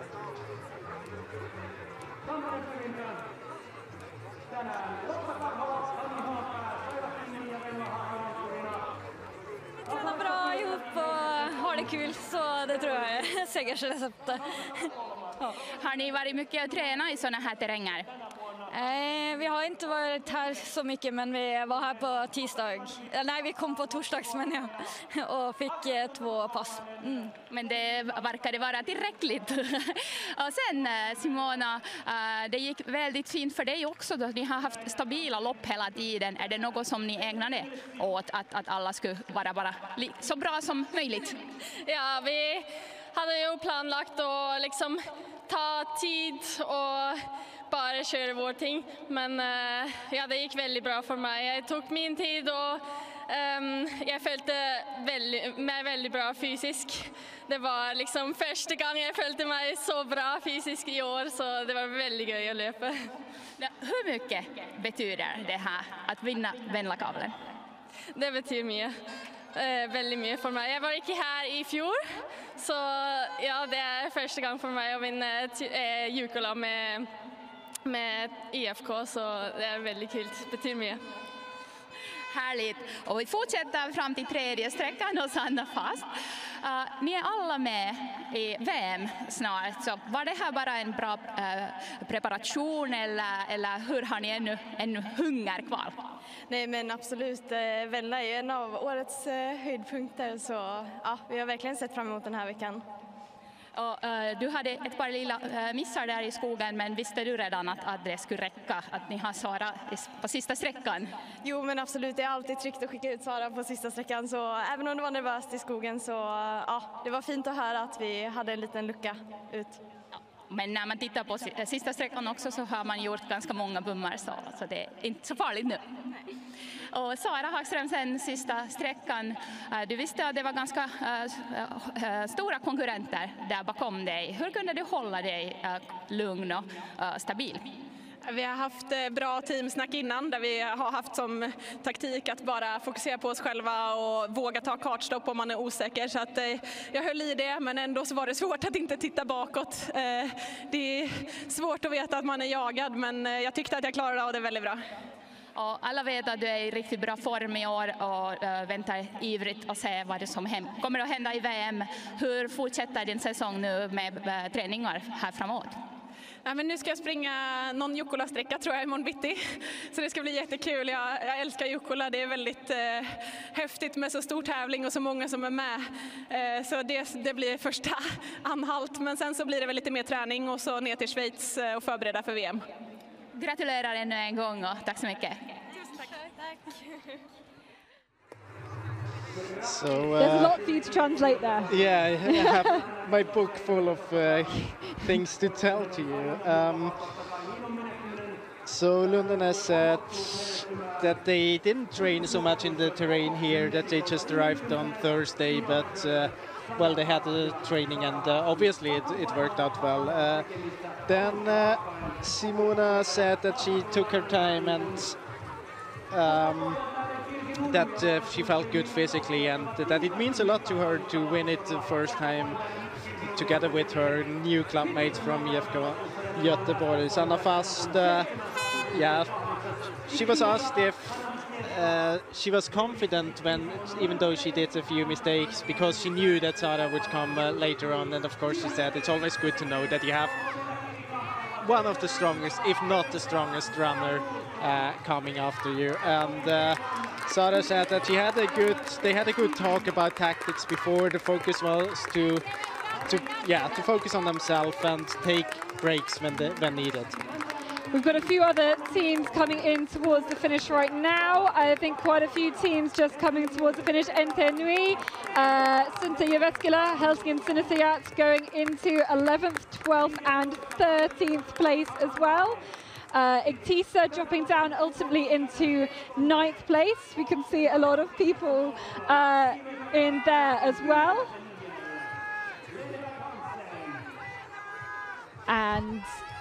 And watching with me, I've got Sara Hagström as well. We'll have a little more of a chat as we see some more of the teams through as well.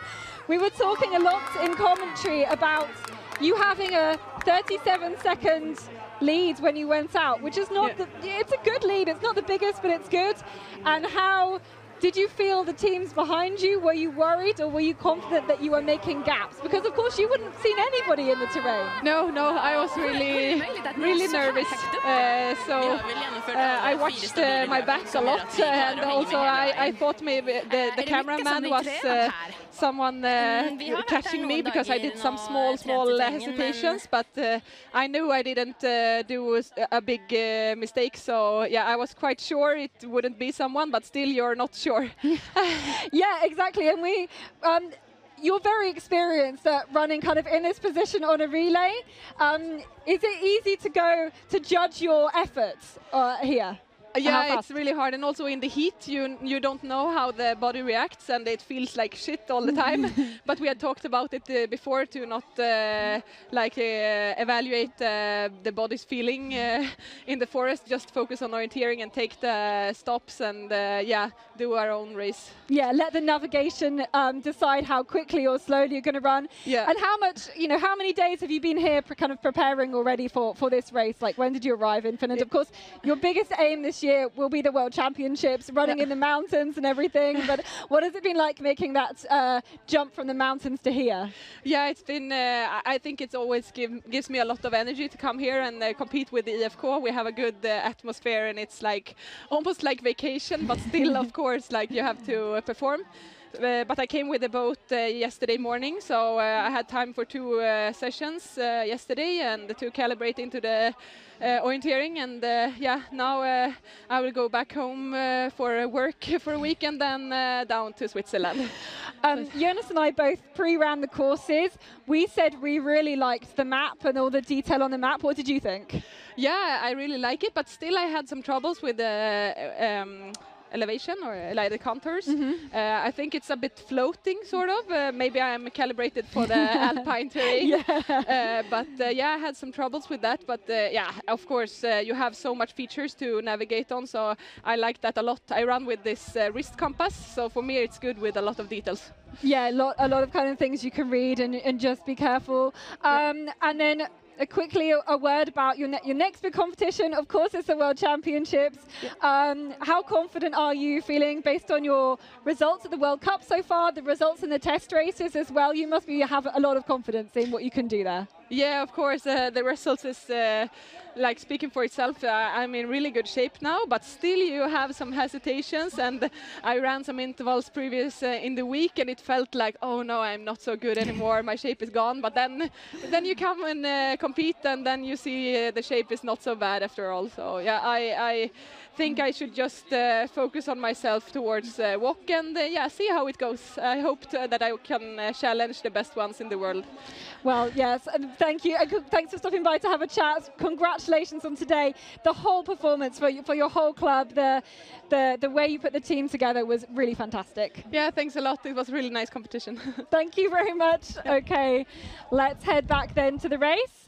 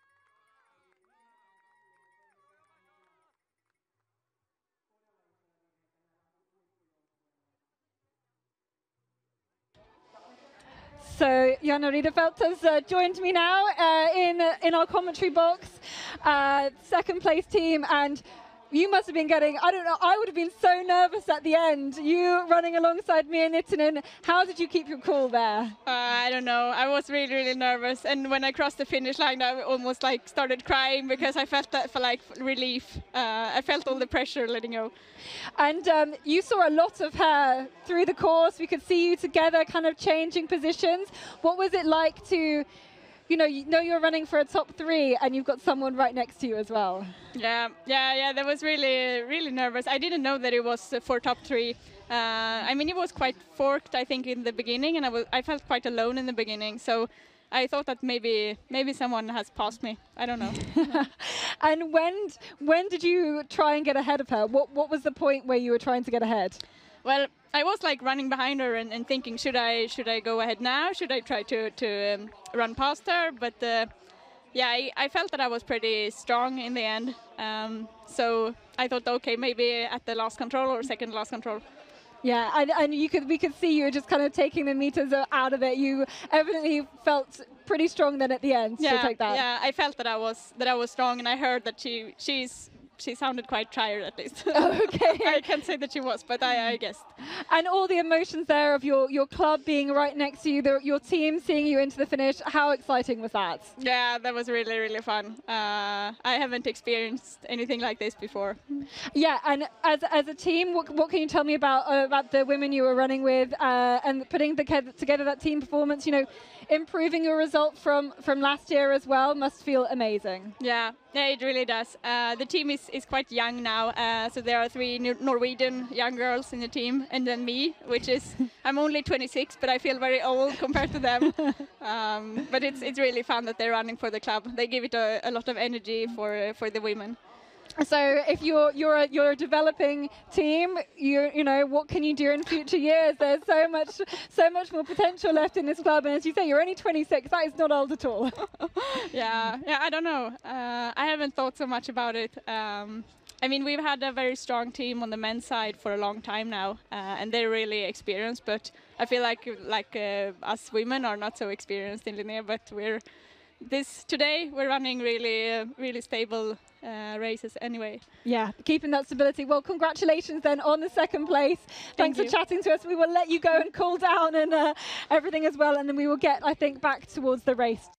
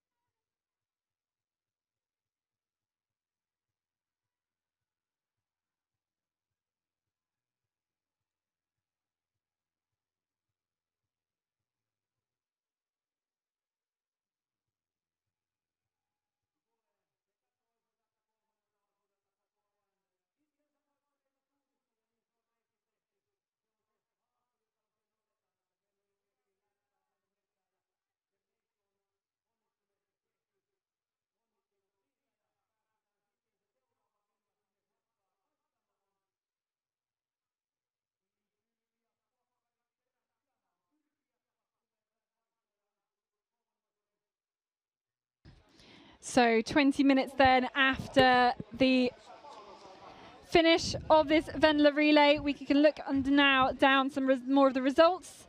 I guess we've got 26 teams in. We've seen some quick runs from the likes of Caroline Olsen on the last leg for Järla, for Josephine Kjernlund on the last leg for Tisaren as well. And actually, if you're talking about the fastest runner of the leg, it was, as we could predict quite easily, a fight between Sara Hagström and Tove Alexandersson. It was decided by 9 seconds to Tove Alexandersson's favor, but there we have to keep in mind there was some celebrations going on for the IFK Göteborg. So yes.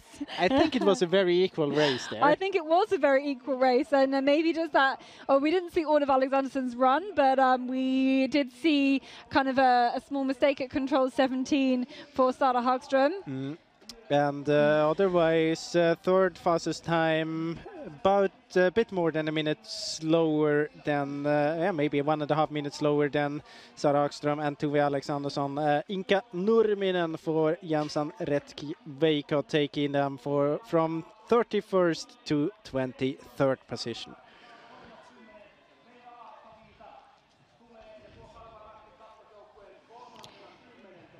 Got a few more kind of top teams in. Maybe it was not the Kora's day at all. Lisa Risby on anchor leg for them. We've got a few other teams. Linné 2 with German runner Susan Lösch on their last leg for them.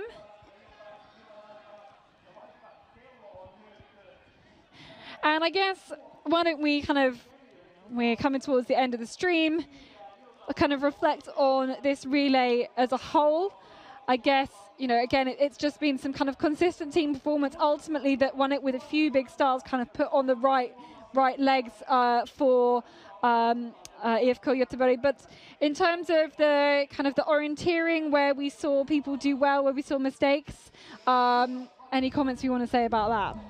Well, it wasn't a very, after I've been out in the forest, I really thought that there are two places on this women's course where you can do mistakes, and it was exactly where they did the mistakes. And of course, as many other times, it's where it gets green.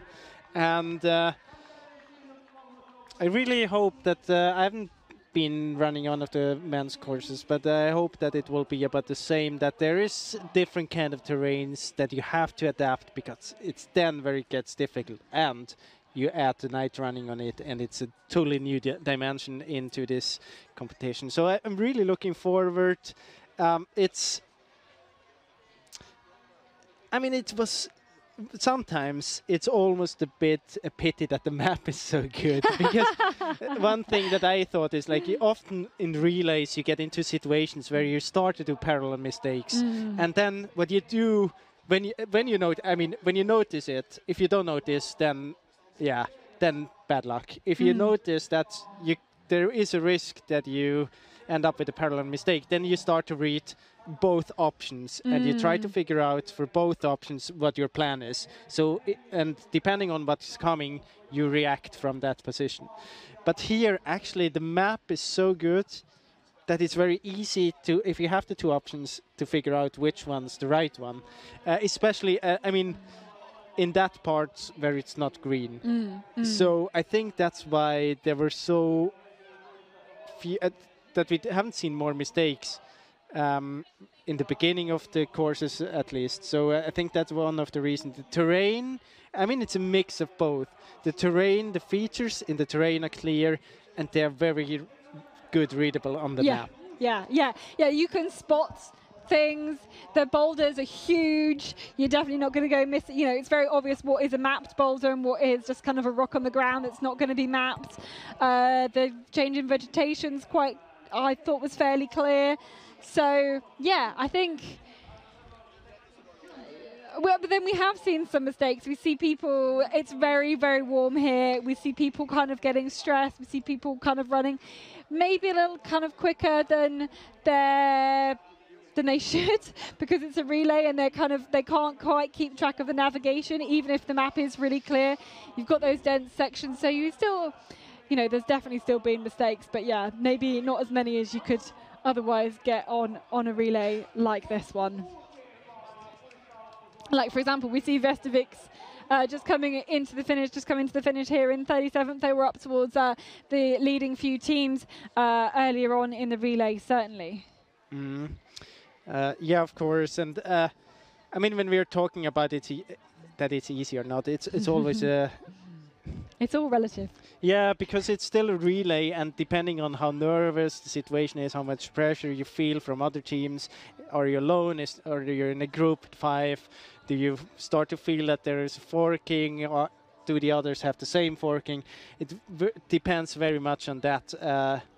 If you personally feel that it's difficult or not, or that you get into troubles or not. But I think generally we can say in this part here, when it's white, then we don't see many mistakes.